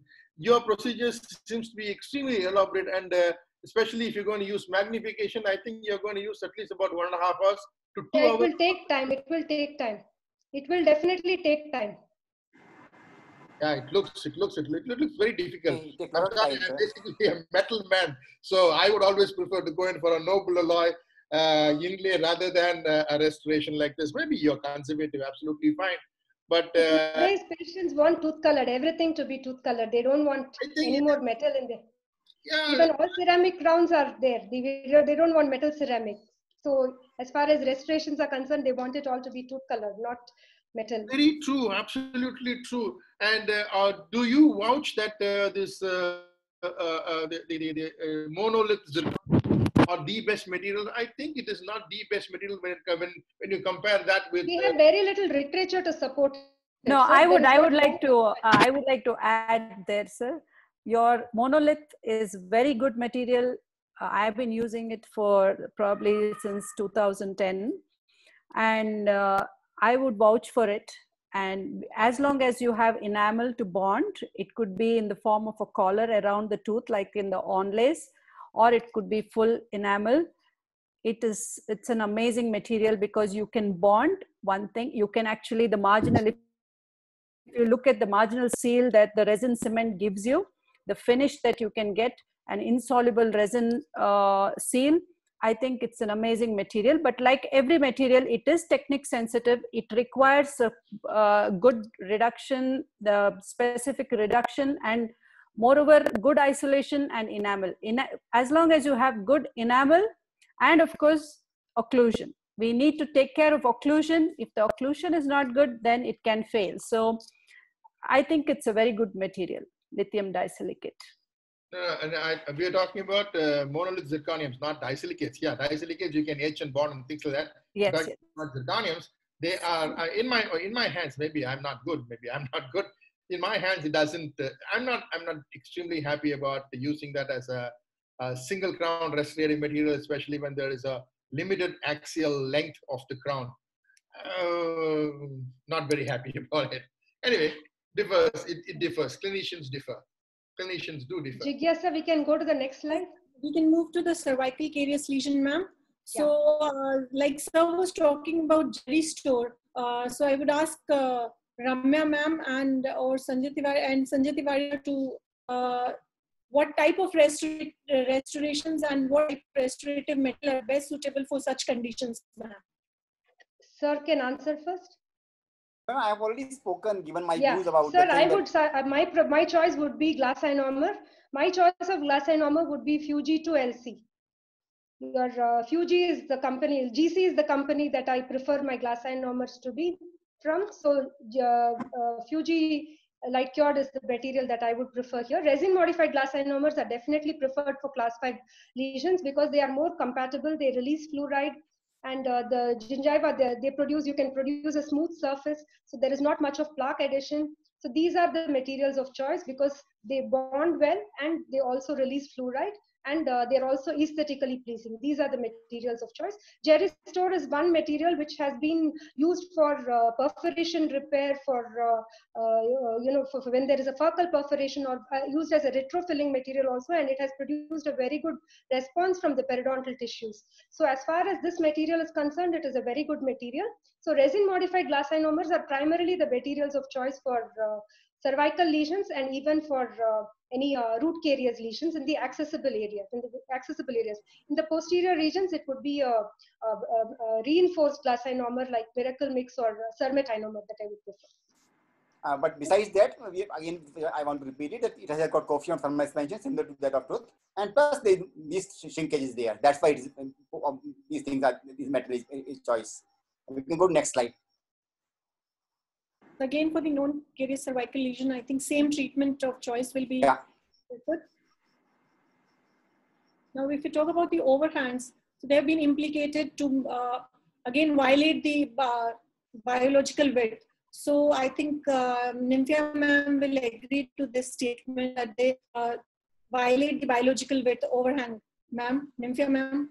Yeah, overhangs, of course, we don't like overhangs. Periodontists will never like overhangs. But the thing is that we have to look at the bone. If this can be maintained, but not this amount of this overhang. A little bit of overhang we can definitely manage with a good oral hygiene. But if it's completely filling and obliterating the gingival embrasure, then it's either impinging on the gingiva, and that will lead to the inflammation of the gingival papilla, and ultimately there will be loss of the bone. But if it's minimal and it's within the confines, it's not much beyond the confines of the tooth and more coronally, then it can be maintained over a period of time. See, if the restoration has been done and it has a bit of overhang, and we first try to manage it with a good oral hygiene, and if the patient is able to maintain that hygiene, rather than going for more extensive procedures and removing that and giving new crown and then risking the fracture of the tooth or risking the loss of the tooth material, we would first like to maintain that if it's in the more coronar direction. But if it's very much near the bone and it's continuously trying to have a difficult plaque control in that area and leading to the bone loss, we would definitely like to replace. Jayashree ma'am, would you like to emphasize on this?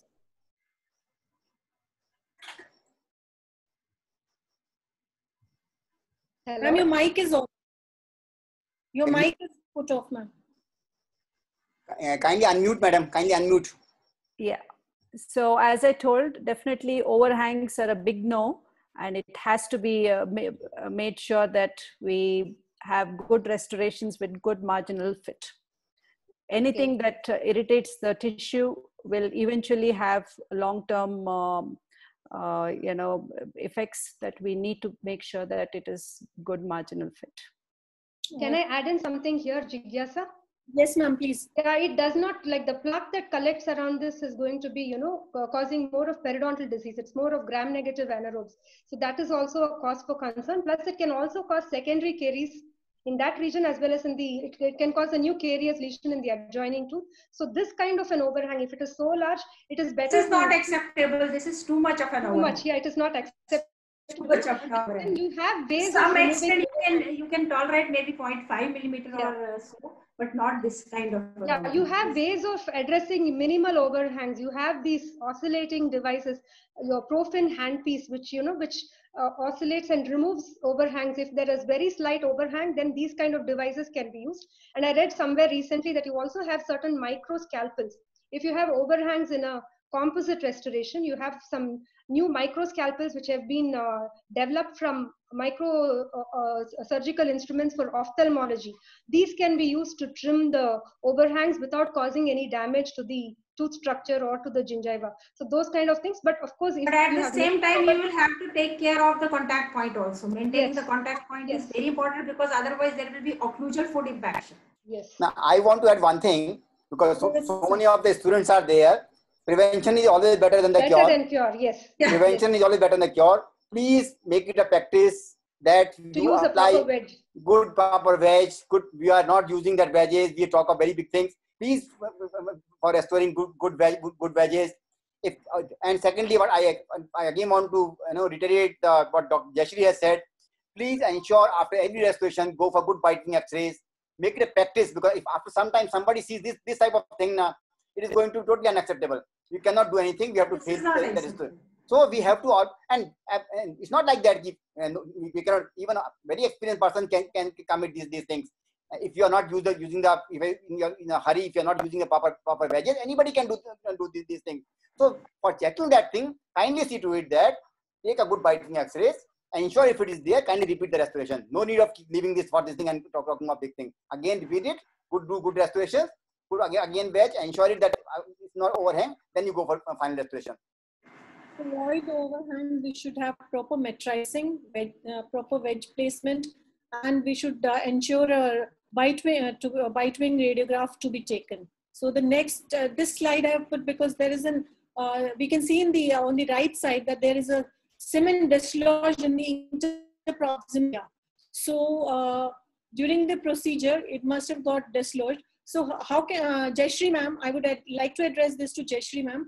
How can we prevent this type of scenario, that cement which has been dislodged in the interproximal area before setting, ma'am? So here, it's always mandatory that when we use a floss, after using the floss, after all your, once the restoration is there, you check the contact points, and with your radiograph, you check the marginal fitting.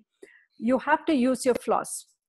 When you use your floss, after flossing, you need to flash cure on the 4 corners of the tooth, so that the cement, your resin cement, will just set enough for you to dislodge the setting cement.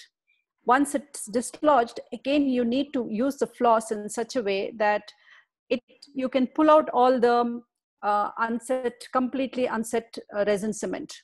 And you also have these CVW, which is a very tiny tined instrument which passes through the interdental space, and you can dislodge these cements very easily. And only after you completely remove it, then you have to do the final curing. And it is important for you to take radiographs even after the final cementation to make sure these remnants of cement are not there. Especially in resin-based cement, it's very, very difficult for you to remove those cements once it is completely set. You can use an ultrasonic scaler to some extent, but it will probably not dislodge completely. And if at all If you're using self-adhesive cement, it is much easier for you to remove the cement, but resin-based cement, it's very difficult. So it is very, very technique sensitive. Like Dr. Padmanabhan said, yes, when you do a lithium disilicate, you have to follow many steps and you have to have much more patience compared to your metal restorations. So this is definitely a big no. You could have some, here the patients probably will not even be able to floss properly to maintain the periodontal health in the interproximal region. Ramya, would you like to say something? Yeah, like she said, you have to cure it minimally so that the cement just hardens. And then you have to dislodge the cement before you proceed with final curing of the restoration. Always make sure that you take x-rays to check, if there is any excess cement. And in these situations, you can use floss to dislodge it or before it sets completely, or you can also think of using your interproximal strips, which can try to dislodge it before the cement completely hardens. So you get something called an, contact breakers, which has a little saw at the tip of the blade. You can just rock it in between the interproximal region, which can actually dislodge the cement. If you use any kind of strips that has abrasive on both sides, you could open up the contact. No, you have single-sided strips, no? So you have single-sided strips. Yes, so you have a special saw-like material, which has a blade with a little saw at the tip. So you got to rock it so the both sides will be smooth. The tip will be, the cutting edge will be like a very fine saw. So that is very useful for you to rock it and then you can remove it. Yeah, it's called the series saw. It is called series saw. We normally use it. But the most important thing here is after the flash cure, the direction in which you're going to push the excess material is the most important thing. If you're going to push it more coronally, there is a bright possibility of the whole restoration coming off also. So you have to be very, very careful while removing it because you don't dislodge a restoration. And the direction of the force that you're going to generate to remove the excess is very, very important, as well as it has to be very, very gentle so you don't dislodge the whole crown fully. Yes, I agree. Right. I agree. It has to be on the buccal side or on the lingual side. So when we talk about the proximal contacts, either we have a broad contact or a too narrow contact. So if we have to do a restoration in a broad contact, which is a subgingival caries lesion, how should we go about that? I would like to address this to Dr. Sanjay Tiwari, sir. Contact with the part has already been discussed. We have to see that whether, first of all, we have to see the margins, whether margins are there, whether we are able to attain the proper isolation or they are not. If not able to attain the proper isolation, then we have to go for this deep margin elevation sort of technique, if it's possible. How much is it extending? Now, after that, we have to use a good selective, good your matrix bands, especially the periodonts or anything which uses the biting principle, which causes so those things have to be said. Good selection of the materials, good selection of the bands, that has to be done. And attainment of proper isolation, then we can build up this contact very well. And of course, for me, such type of restorations, because we have been trained to do the inlays, we would prefer to do a good contact with that. We prefer to go for a inlay restoration in such cases to build up the good physiological contacts and contours. For me, for my age people, because we are not using more nowadays this inlays, but we have been trained to use inlays in our thing. So we would prefer, in such cases, for building the physiological contact and contour, we will prefer to make, especially in posteriority, the inlays, we will be preferring it. Yeah, you have these newer matrices, which will get the right location of the contact and contour. So those type of matrices, if you're doing a composite restoration, you can go in for your composite-type soft ring type of matrix. And you can go in for V3 matrix. These are the things, or even the BioClear matrix, which is a celluloid matrix which allows light transmission, and you will be able to get good contour and good contact. Those are the things. If you particularly have a broad contact and you need to re-establish it properly while doing your composite restoration, these are the newer ones. And a lot of studies have been done on these materials, and they have proven to be really successful. So they get the right location of the contact and contour. And not only that, they do not cause any gingival irritation. The long-term health of the periodontium is also ensured. So these type of devices can be employed to achieve the right contacts and contours when you have large proximal lesions. Here I just want to add, madam.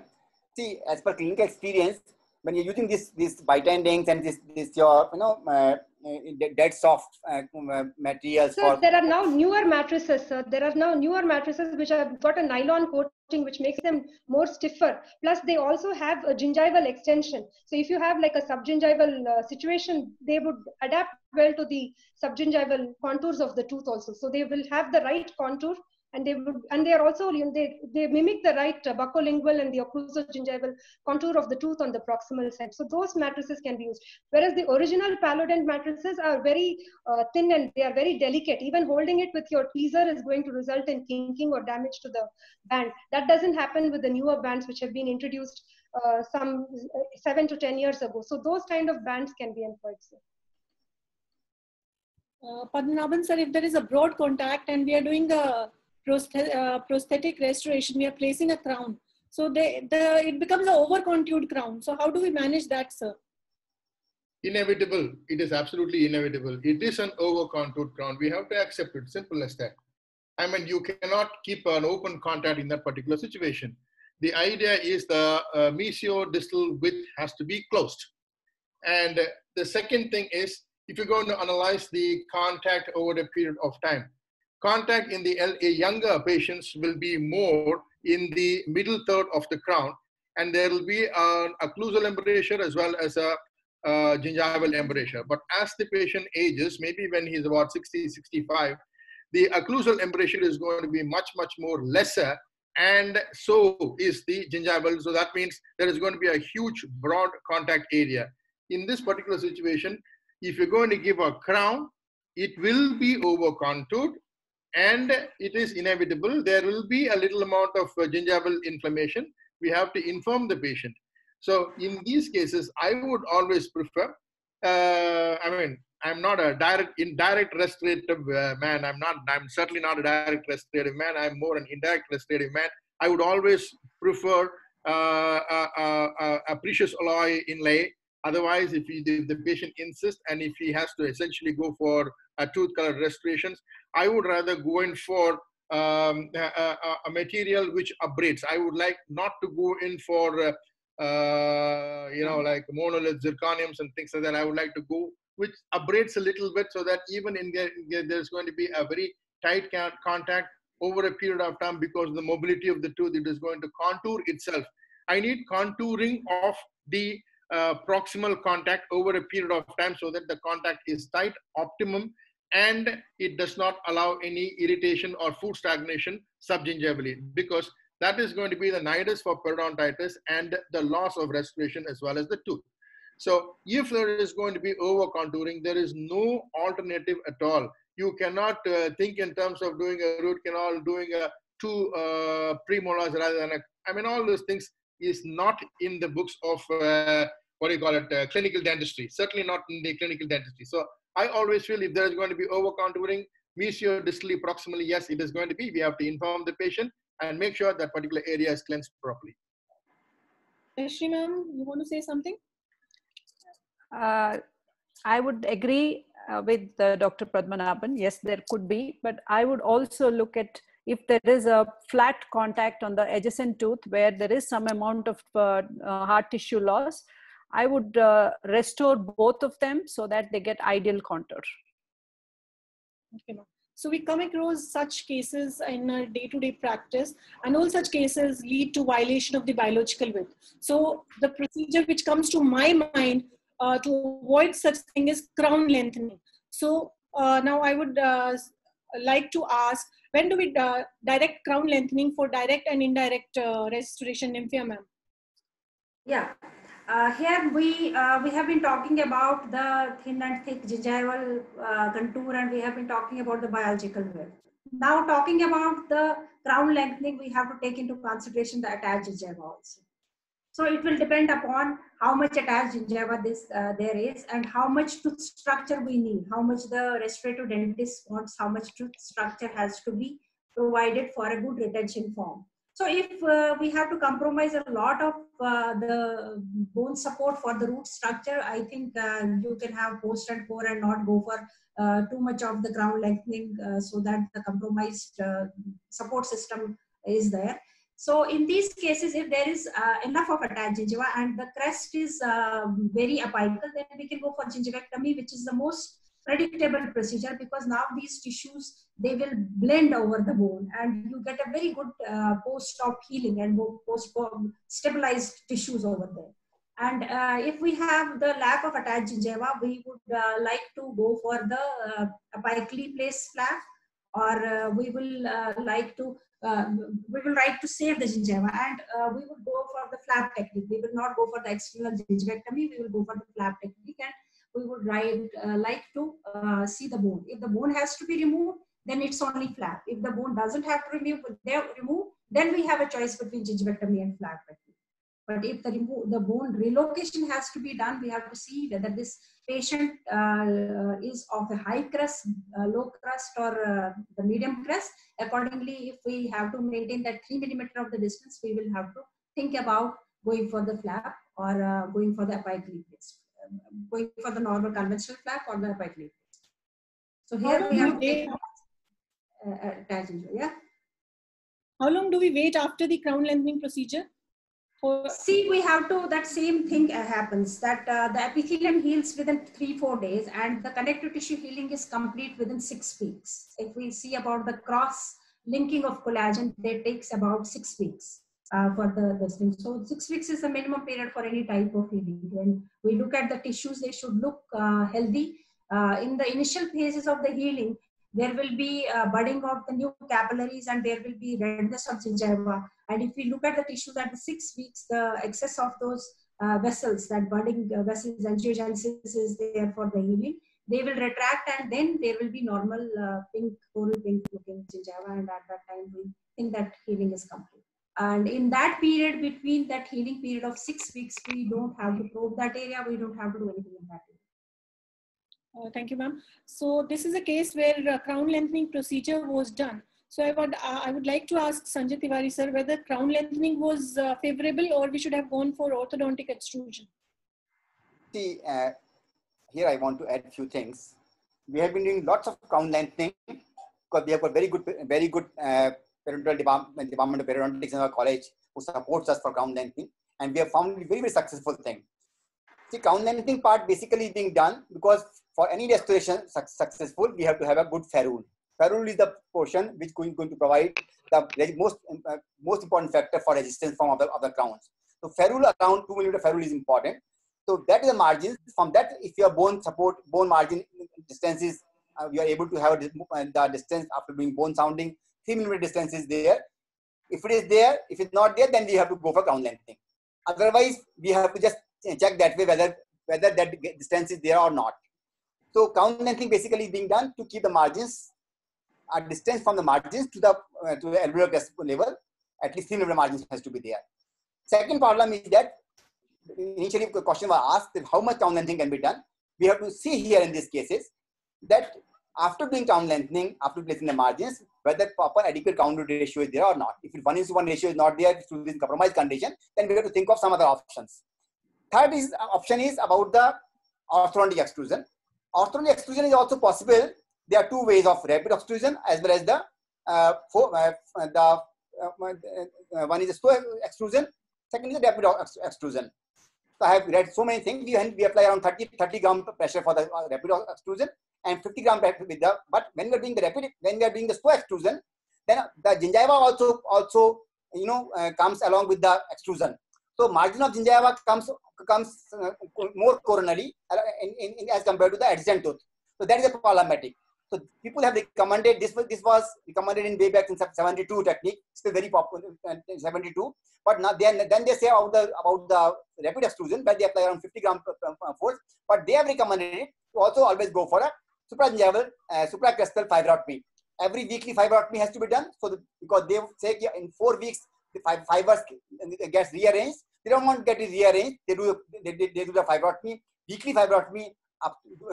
They apply pressure also, weekly fibrotomy also for 3 to 4 weeks, and then in 4 weeks they attain the to come to that level. But main drawback of orthodontic extrusion is that one is for posterior teeth that we can expose the furcation. For posterior teeth, there we don't go. They have not recommended it as per books the orthodontic extrusion. Second problem with orthodontic extrusion is that it needs a stabilization of up to 6 months. Third problem with orthodontic extrusion is that there can be a resorption. There can be mobility also. So we have to keep all those things in the mind that what we want to say. Everything has got pros and cons, and then individual cases we have to select it. We have to remember it. Orthodontic extrusion is good, appears to be good, but it has got drawback. One is that gingival label may be disturbed. For that we have to do another gingival surgery. Secondly, it can also be associated with some sort of resorption, some sort of mobility also. That has to be seen. So in individual cases we have to see what we are going to prefer. So can it be a combination of surgical? Yeah. That is what a good clinician will do it. That is what a good clinician will do it. They have to assess it that we have actually when we are doing the orthodontic extrusion, it has to always be associated with the combination of some sort of gingival, because margin is changed, or even fibrotomy also is some sort of gingival surgery is there. So that we have to see that we have good perineal support who is going to contour the things, and then we go for it. But I must tell you, we have found this. We have it's a time of between endodontist and the implant people. We have done so many cases of down lengthening, and they are doing so well. They are giving good aesthetics, especially for those who cannot afford to go for implants because we have got social is not good. We are in typical government setup. We have found very excellent result with the crown lengthening procedure, provided we have done a proper treatment planning. Even orthodontic extrusion is also very good, provided we have done a good treatment planning, good stabilization. But if you are not doing a good stabilization after orthodontic extrusion, it is going to relapse. So these things have to be thought and kept in mind. So Padmanabhan sir, what about the crown root ratio in such cases? It will be jeopardized. It will be jeopardized. There is absolutely no doubt about it. Your crown root ratio, but I would like to agree with Ramya when she said a combination of extrusion as well as gingivectomy or surgical procedure is an ideal situation, because when you extrude orthodontically, especially with a slow process, it also brings down the periodontium. So the loss of bone support is going to be very, very minimal. There is going to be encroachment of crown root ratio, which is not going to be very favorable. But however, this crown root ratio is, minimal reduction is going to be very well managed. But again, it depends upon the tooth. If it is going to be a canine, it is going to be crucial. If it is going to be lateral incisor, it is going to be less crucial, because the proprioception and the amount of forces, direction of the forces, dimension of the forces, all these things matter. So if you're going to take care of the occlusion also, I think the restoration should service for quite a long time. I don't think there should be a problem. So like in this case, now you were talking about occlusion, sir. Now this again is a case of crown lengthening. And we can see that there, though we don't have a posterior pick of the posterior teeth, but I think occlusion is compromised here. So in such cases, what is the treatment procedure, sir? Unfortunately, I'm not able to comment fully, but taking only in the 7 teeth which is seen in the picture. If this is where to be the clinical picture, I assume that there are no posterior teeth, or the posterior teeth have lost their anatomy. There is a collapse of the vertical dimension. So in this particular situation, I would like to increase the vertical dimension so that we'll be able to create a better overjet and overbite. And then I would proceed with the restoration of the rest of the teeth also. I am not going to look at only the anterior teeth, but I would like to consider the whole arch into consideration, recreate a new occlusal scheme, increase the vertical dimension, and accordingly get the horizontal relationship also, and then prepare the patient for a new engram, and then give a full mouth rehabilitation. We have another problem where we encounter is the black triangle. So we have an interdisciplinary approach for this black triangle with the restorative procedures, periodontal, orthodontic. So I would like to ask Jayashree ma'am and Ramya ma'am, how can we treat such cases? Yeah, I would like to say that you can consider this Tarnow's recommendation, his classical article where he recommends that the distance between the crest of the alveolar bone and the contact point should, if it is less than 5 millimeters, if you do a, in this kind of a situation for the maxillary central incisors, you can do a simple diastema closure with composite resin. If you sort of improve the contact point, see that the distance between the contact point, contact area and the crest of the alveolar bone is about 5 millimeters or lesser, then the black triangle will automatically close. If it is more than that, then you have to think of some other, if the space is more, if the diastema is more like in the lower anteriors, you have to think of doing some other procedure like veneers. That is what will help to get the right proximal profile of the tooth, emergence profile of the tooth, and it will also be able to close the diastema in that situation. Jayashree ma'am? I agree with Dr. Ramya.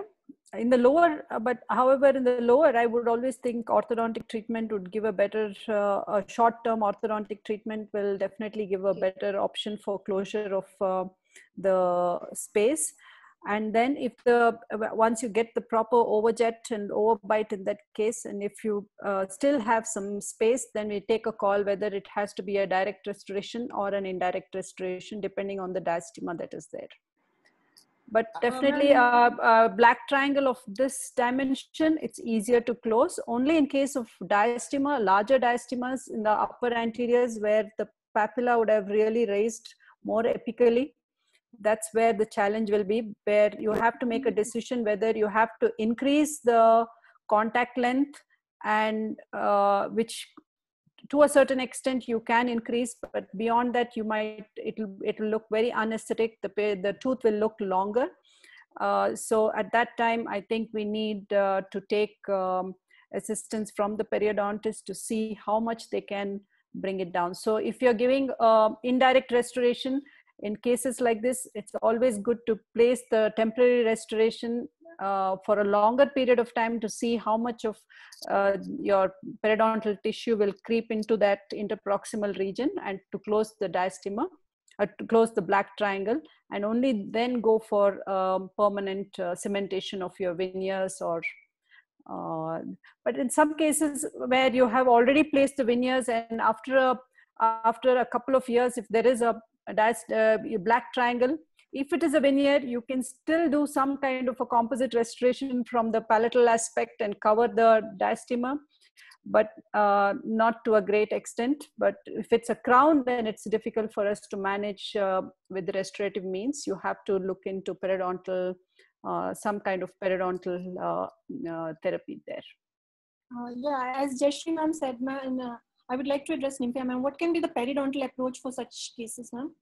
See, if the black triangles are because of the periodontal disease, then only it can be treated periodontally.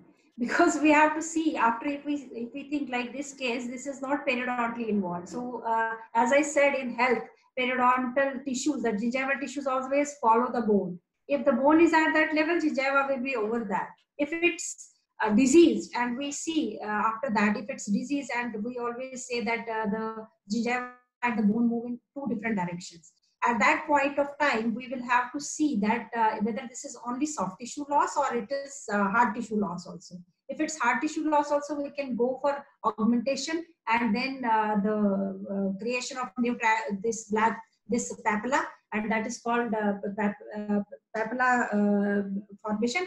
And in those cases, we can use connective tissue grafts and all that. But these black triangles, because of periodontal disease, can be treated periodontally also. If there is that discrepancy of the contact point and the alveolar bone, then it cannot be treated. And the predictability of treating black triangles with a connective tissue grafts or papilla augmentation is not very good, because these are very small areas. The blood supply in the connective tissue is very minimal, and it's very difficult to support the soft tissues over there. So it's only in the cases where there is periodontal disease and black triangles have been caused by periodontal disease can there be papilla augmentation. In those cases, we can do for papilla augmentation. Thank you, ma'am. So for just one thing I want to add, for postgraduates, kindly remember a few things. One is this rule of 5, what Dr. Ramya has said, that from the interproximal osseous crest to your contact point, distance should be 5 millimeter. Every increase in 1 millimeter distance, there will be 50% loss, chance of not filling the gingival embrasure. So kindly ensure it that when you plan it, it should be 5 millimeter interproximal distance, that the distance from the contact point and the supracostal level has to be 5 millimeter, not more than that. Otherwise, chances are likelihood are decreasing. Every increasing 1 millimeter, 50% chances are decreasing. Secondly, again, the 3 millimeter also between the two teeth. What Dr. Jayashree has said, she would prefer to go for a orthodontic movement. From the interproximal distance between two teeth has to be 3 millimeter for proper maintenance of the papilla. So 3 millimeter distance, interproximal distance between the two teeth, and 5 millimeter distance from the crest to the contact point.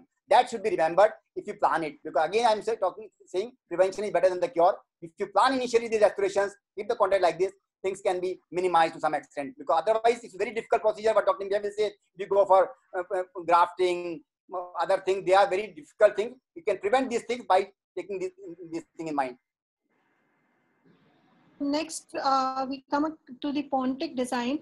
I would like to ask, there are various types of Pontic design as we go across the literature theoretically, but I would like to ask Padmanabhan sir, which is the best suited for the periodontal tissue, and among these, which is the best Pontic design, sir? Preferable one, sir? Not the periodontium, you're talking about the subpontic area. Okay, the residual ridge area, okay. For the posteriors, the ideal will be the ovate pontic, which is self-cleansing and aesthetically acceptable also. Those sanitary pontics are the most ideal when it comes to cleansing.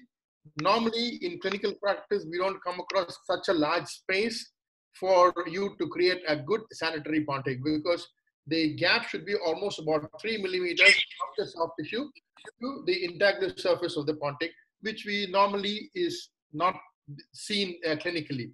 And if you're going to create, what will happen is the connector design will be jeopardized, or it's going to be compromised. It may result in fracture of the connector area. So sanitary pontic is indicated only in cases where there is going to be a huge resorption. We can think of that, but we don't come across that kind of cases very often.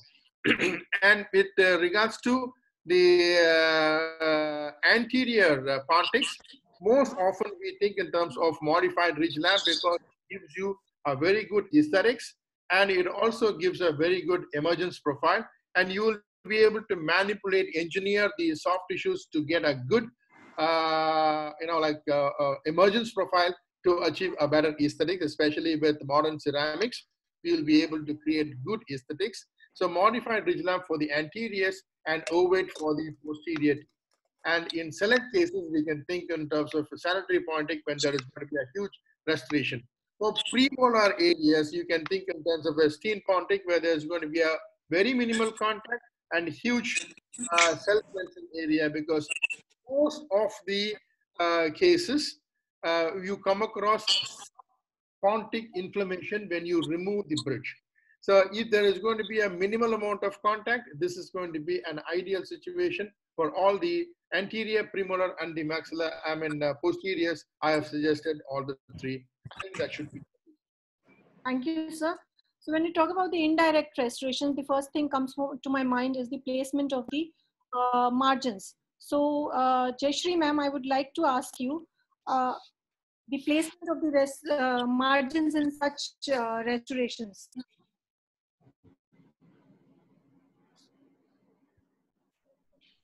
Dr. Jayashree? As we already discussed, I would always like to keep it supragingival as much as possible. But however, since this is anterior, it depends on what is the reason for you to give a restoration. In a case like this, where the tooth substrate color is good except in the incisal edge, the gingival area, the color is good. And if you're not going to jump any colors, that is, you want to maintain the existing shade of the tooth, I think equigingival or supragingival is a good margin to place.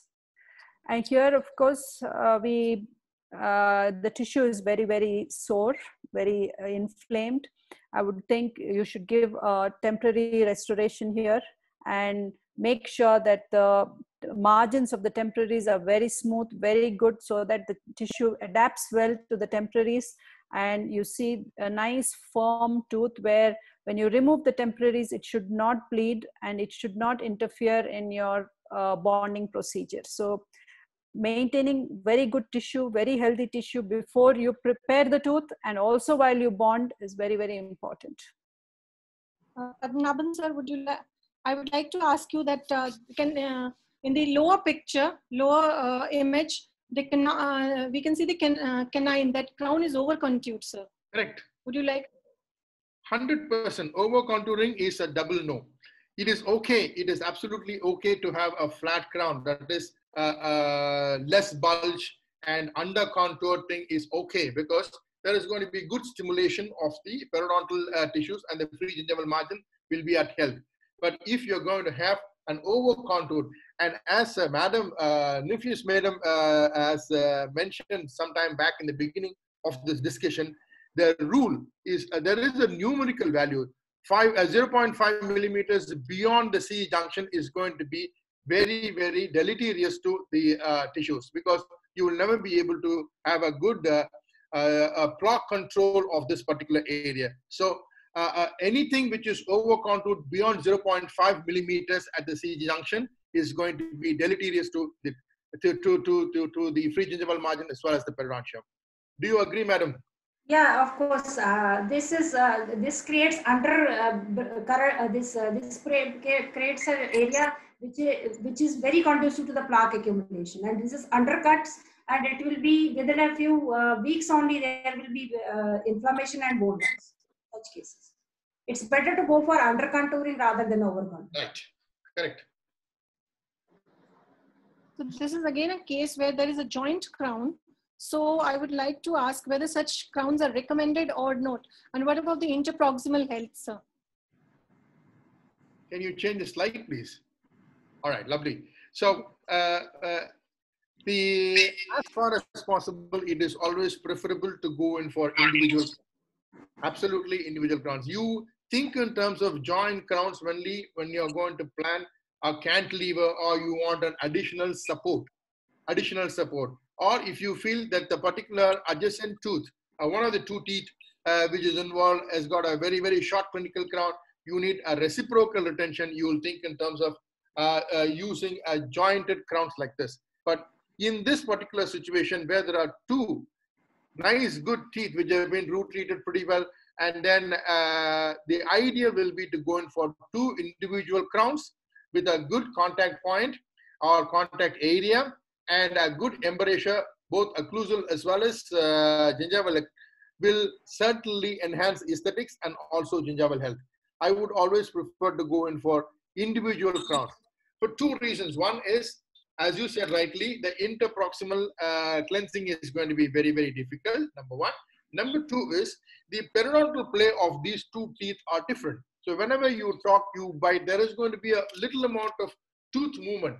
When it is going to happen, when you're going to have two different periodontal play of two different teeth, and if this is going to be adjacent, the stronger teeth will become much, much more weaker than what we normally think. You know, like the weaker tooth will become stronger. It doesn't happen at all. So what happens normally is the mobility will only increase to a larger extent. So in my opinion, individual crowns are most ideal for two reasons: for cleansing, and because also that they have two differential periodontal plays.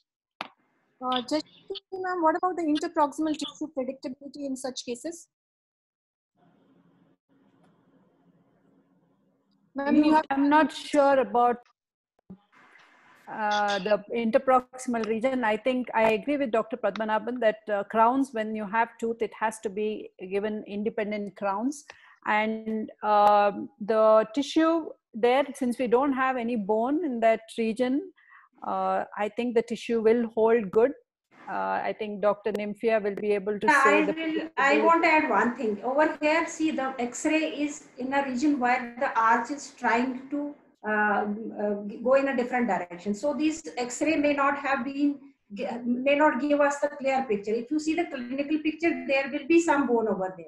So what we need to do is that we need to think about the contact point and the bone over there. If you take a X-ray in a different direction, I am definite that there will be bone, because I can see from the clinical picture that this is not that the two roots are very closely placed. There is a separation and there will be bone. So here, as Dr. Padmanabhan said, you give two clinical crowns, give the contact point at least 5 millimeter away from the alveolar crest. Thank you, ma'am.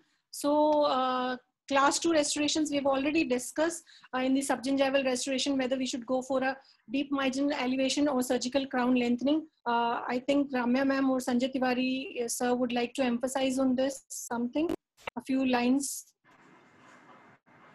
This has already been discussed. Yes, sir.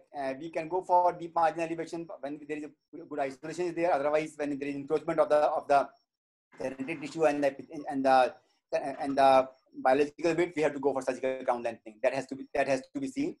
Again, I am saying you, please remember to respect the periodontium. If you respect the periodontium, any tooth which can be restored, where the good healthy periodontium can be restored, only that tooth can survive. Otherwise, it will keep on giving you problem. Yeah. Yeah, I totally agree with this decision tree that has been made. The interproximal approach is deep marginal elevation, especially when you have not encroached upon the junctional epithelium or the connective tissue attachment. If that is not the case, deep margin elevation works well. But when that happens and this has become a periodontal defect and a problem, then you have to think of surgical crown lengthening. So with this, I would like to thank all the panelists for their valuable time. And I would like to conclude that challenge still remains how best to attain such treatment outcomes in our everyday clinical scenario. So the debate still goes on, but we have to maintain the periodontal health. Whatever restorative procedures we are doing or prosthodontic procedures we are doing, that the interrelationship of the restorative and periodontal interrelation has to be maintained. Thank you, sir. Thank you, ma'am. I would like to thank all the panelists, and I would like to thank Dr. Mohan, who has given this opportunity, and Chandrasekhar, sir, who has given this opportunity for the discussion, and they have given us a platform for a very good platform for a panel discussion. And last, not the least, I would like to thank Dr. Laura for her constant support during making of this presentation and during the all these days. So she has been a constant help for me. Thank you. Ma'am, my work is still not over yet. I have very important 4 questions which I have listed out. I know. I'm sorry, I forgot about the viewers' question. Please go on, Laura. So a lot of people have asked me whether hyaluronidase injections or gingival fillers, are they good enough treatment protocol for black triangle closure? Yeah, there are those Botox injections have been tried in some cases, and they have given good results, because many patients don't want to go for the surgical therapy, and Botox injections are there. They are like they will augment the connective tissue, and they have been used in those cases. But again, the important thing is that you have to maintain the periodontal health. Even if anything that has to be successful, it has to be augmented with the periodontal health. Botox injections they have been, hyaluronic injections have been used, and they have been successful in many cases. But again, it depends upon what type of why the black triangle has actually is there. Is it because of the periodontal problem, or because of the restorative, that the teeth position is not correct, or there is some tooth material? Another question, Sir Padmanabhan sir, if you're still with us, one question is, what is the best clinical method of assessing the margins of the crown? First and foremost is before cementation, we have to assess it in the model. So you must make sure the technician has made the dies, and then you have to first check whether the crown or a fixed partial denture is fitting fine in the model. So unless it is going to fit fine in the model, it is not going to fit fine in the oral cavity also. If you feel that there is going to be a marginal discrepancy, how will you find out in the model? So you normally take, like the clutch pencils you normally use, a 0.5 millimeter lead pencils. It comes in different colors. You make a red color, just mark the margins and see whether there is any discrepancy in a normal naked eye. If that is going to be ascertained with the naked eye, if there is going to be a margin opening, ideal will be to ask the technician to repeat it even before you try it in the oral cavity.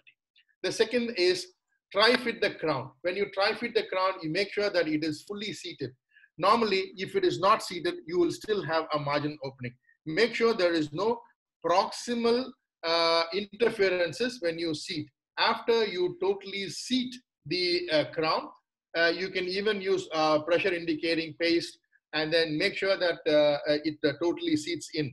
When you seat in, the first thing that you would like to see is visually examine whether there are any openings. If there are not openings, now you can go in for a radiograph. A radiograph will give you a very clear picture of proximal openings, not the buccal and the lingual openings. Buccal and the lingual openings can very well be clinically be seen. The third is after you ascertain that there is not much, you can always use a probe and then run your probe along. If there is going to be a margin opening, the crown will pop out. Or alternatively, you can also use floss. If there is going to be a tearing of the floss, that obviously means that there is going to be a margin opening. In this situation, how will you assess whether it is acceptable or not acceptable? It is a clinical acumen which is going to ascertain. If you are going to insert the probe and there is going to be resistance for the probe, I think it is good enough. Clinically, we will be able to do only this much. We will not be able to say whether it is 25 microns or 30 microns. You can only use a probe if the probe is not going to go in between the tooth and the crown. That obviously means that it is a reasonably well done crown. You can polish, smoothen all the margins, and then you can go ahead with the cementation. So clinically, you will be able to assess it with these three types, and then we can cement it as the normal protocol. Thank you. I'll just have two more questions with me. What is the importance of occlusal embrasure? Why is it, I mean, it's not discussed, but Mahalakshmi ma'am has asked what is the importance of occlusal embrasures in restorations? All embrasures are spillways. Basically, they allow the food to go smoothly over the tooth and it doesn't allow any food impaction to happen. That is the primary reason why you need to maintain all the embrasures, whether it is occlusal, gingival, buccal or lingual, all embrasures have to be maintained because they are spillways for the food to go smoothly over the tooth without it impinging on any particular region. And lastly, if depending on contact and contour, is there any choice of restorative material which we can select? If we have to establish ideal contact and contour in a given situation, which direct material or which indirect restorative material will be best be able to replicate? I don't think there is any one material that would be able to get the right contact and contour. You have to see on a case-by-case basis, one clinical case basis, you have to decide which would be the right material. If it is a narrow contact, direct materials would work well, like amalgam will work well, or direct composite will work well. Slightly broader contact also, direct composite will work well. If it is a broad contact, then you have to think of indirect options, either composite or ceramic inlays or onlays, whichever would be the case. Okay. Thank you so much, everyone. If I may add on to this, the yes, sir, please. Undergo a constant abrasion. There is going to be loss of tooth material or the restorative material at the contact. So if you are able to get a material which has got the same abrasive resistance like that of the tooth, it will be very, very ideal. We don't have any such materials. That is the reason why I said I prefer noble a lot, because the creep and flow of the noble a lot will compensate for the discrepancies, and then the contact will be built much better. That's the reason why I always go for metal. Sir, if I may add one thing, proximal wear and tear is not so much as occlusal wear and tear. Very true, absolutely true, absolutely true. But the proximal wear is the cause for your food stagnation, or that's the reason why from the contact point it goes to a contact area. That is because of the abrasion. So when there is going to be abrasion, the contact area increases. So nowadays the composites are pretty good. Their wear rates are comparable to. I agree. Absolutely, I agree. It is my preference. Like you can always differ depending upon the case situation. I prefer gold, and I'm very happy with that. Simple as that. Jayashree would like to add something about this. Yes, I always go. I'm more of an aesthetic person, so I would any of the. I like to do lithium disilicate most of the times because I can be as conservative as possible with that, and the composites are my choice of material for any kind of contact building. Direct With and such a diverse panelist, the discussion can go on and on. I thank each panelist who took part in this panel discussion, especially Dr. Jigyasa for excellently moderating the session. Just to make the viewers aware that we are having next week a panel discussion on unveiling the myth of cleaning and shaping, and it will be moderated by Dr. Paramita Majumdar, and we have Dr. Vivek Hegde, Dr. Vasudev Balal, Dr. Venkatesh Babu, Dr. Narsimhan Bharadwaj, and Dr. Gyanulaka. If I'm getting his pronunciation wrong, sorry, excuse me. So we'll be waiting next week with you again with the huge extravaganza of the panel discussion. Thanks to all the panelists. And thanks to Dr. B. Mohan, our president, sir, our past president, Dr. Girish Parmar, for being part of this program. Thank you so much, Dr. Thank you Mohan. so much. Thank you so much. Thank you, giving us this Jigyasa. opportunity. And thank you, Dr. Mohan and Dr. Chandrasekhar, for giving us this opportunity. We thoroughly enjoyed this session today. Thank you. Thank you so much. Thank you. Thank you very much. Thank you very much. Namaste and good night to each one of you. And we look forward to further associate with you for future discussions. Thank you so much. Nora, Thank you so much. Yeah, Jigyasa ma'am. we forgot the participants. They have been sitting for 2.5 hours. We should thank them also. Yeah. Yes, of course. Of course, of course. Thank you so much. Thank you so much. Good night to you. Good night. Good night. good night. Really enjoyed.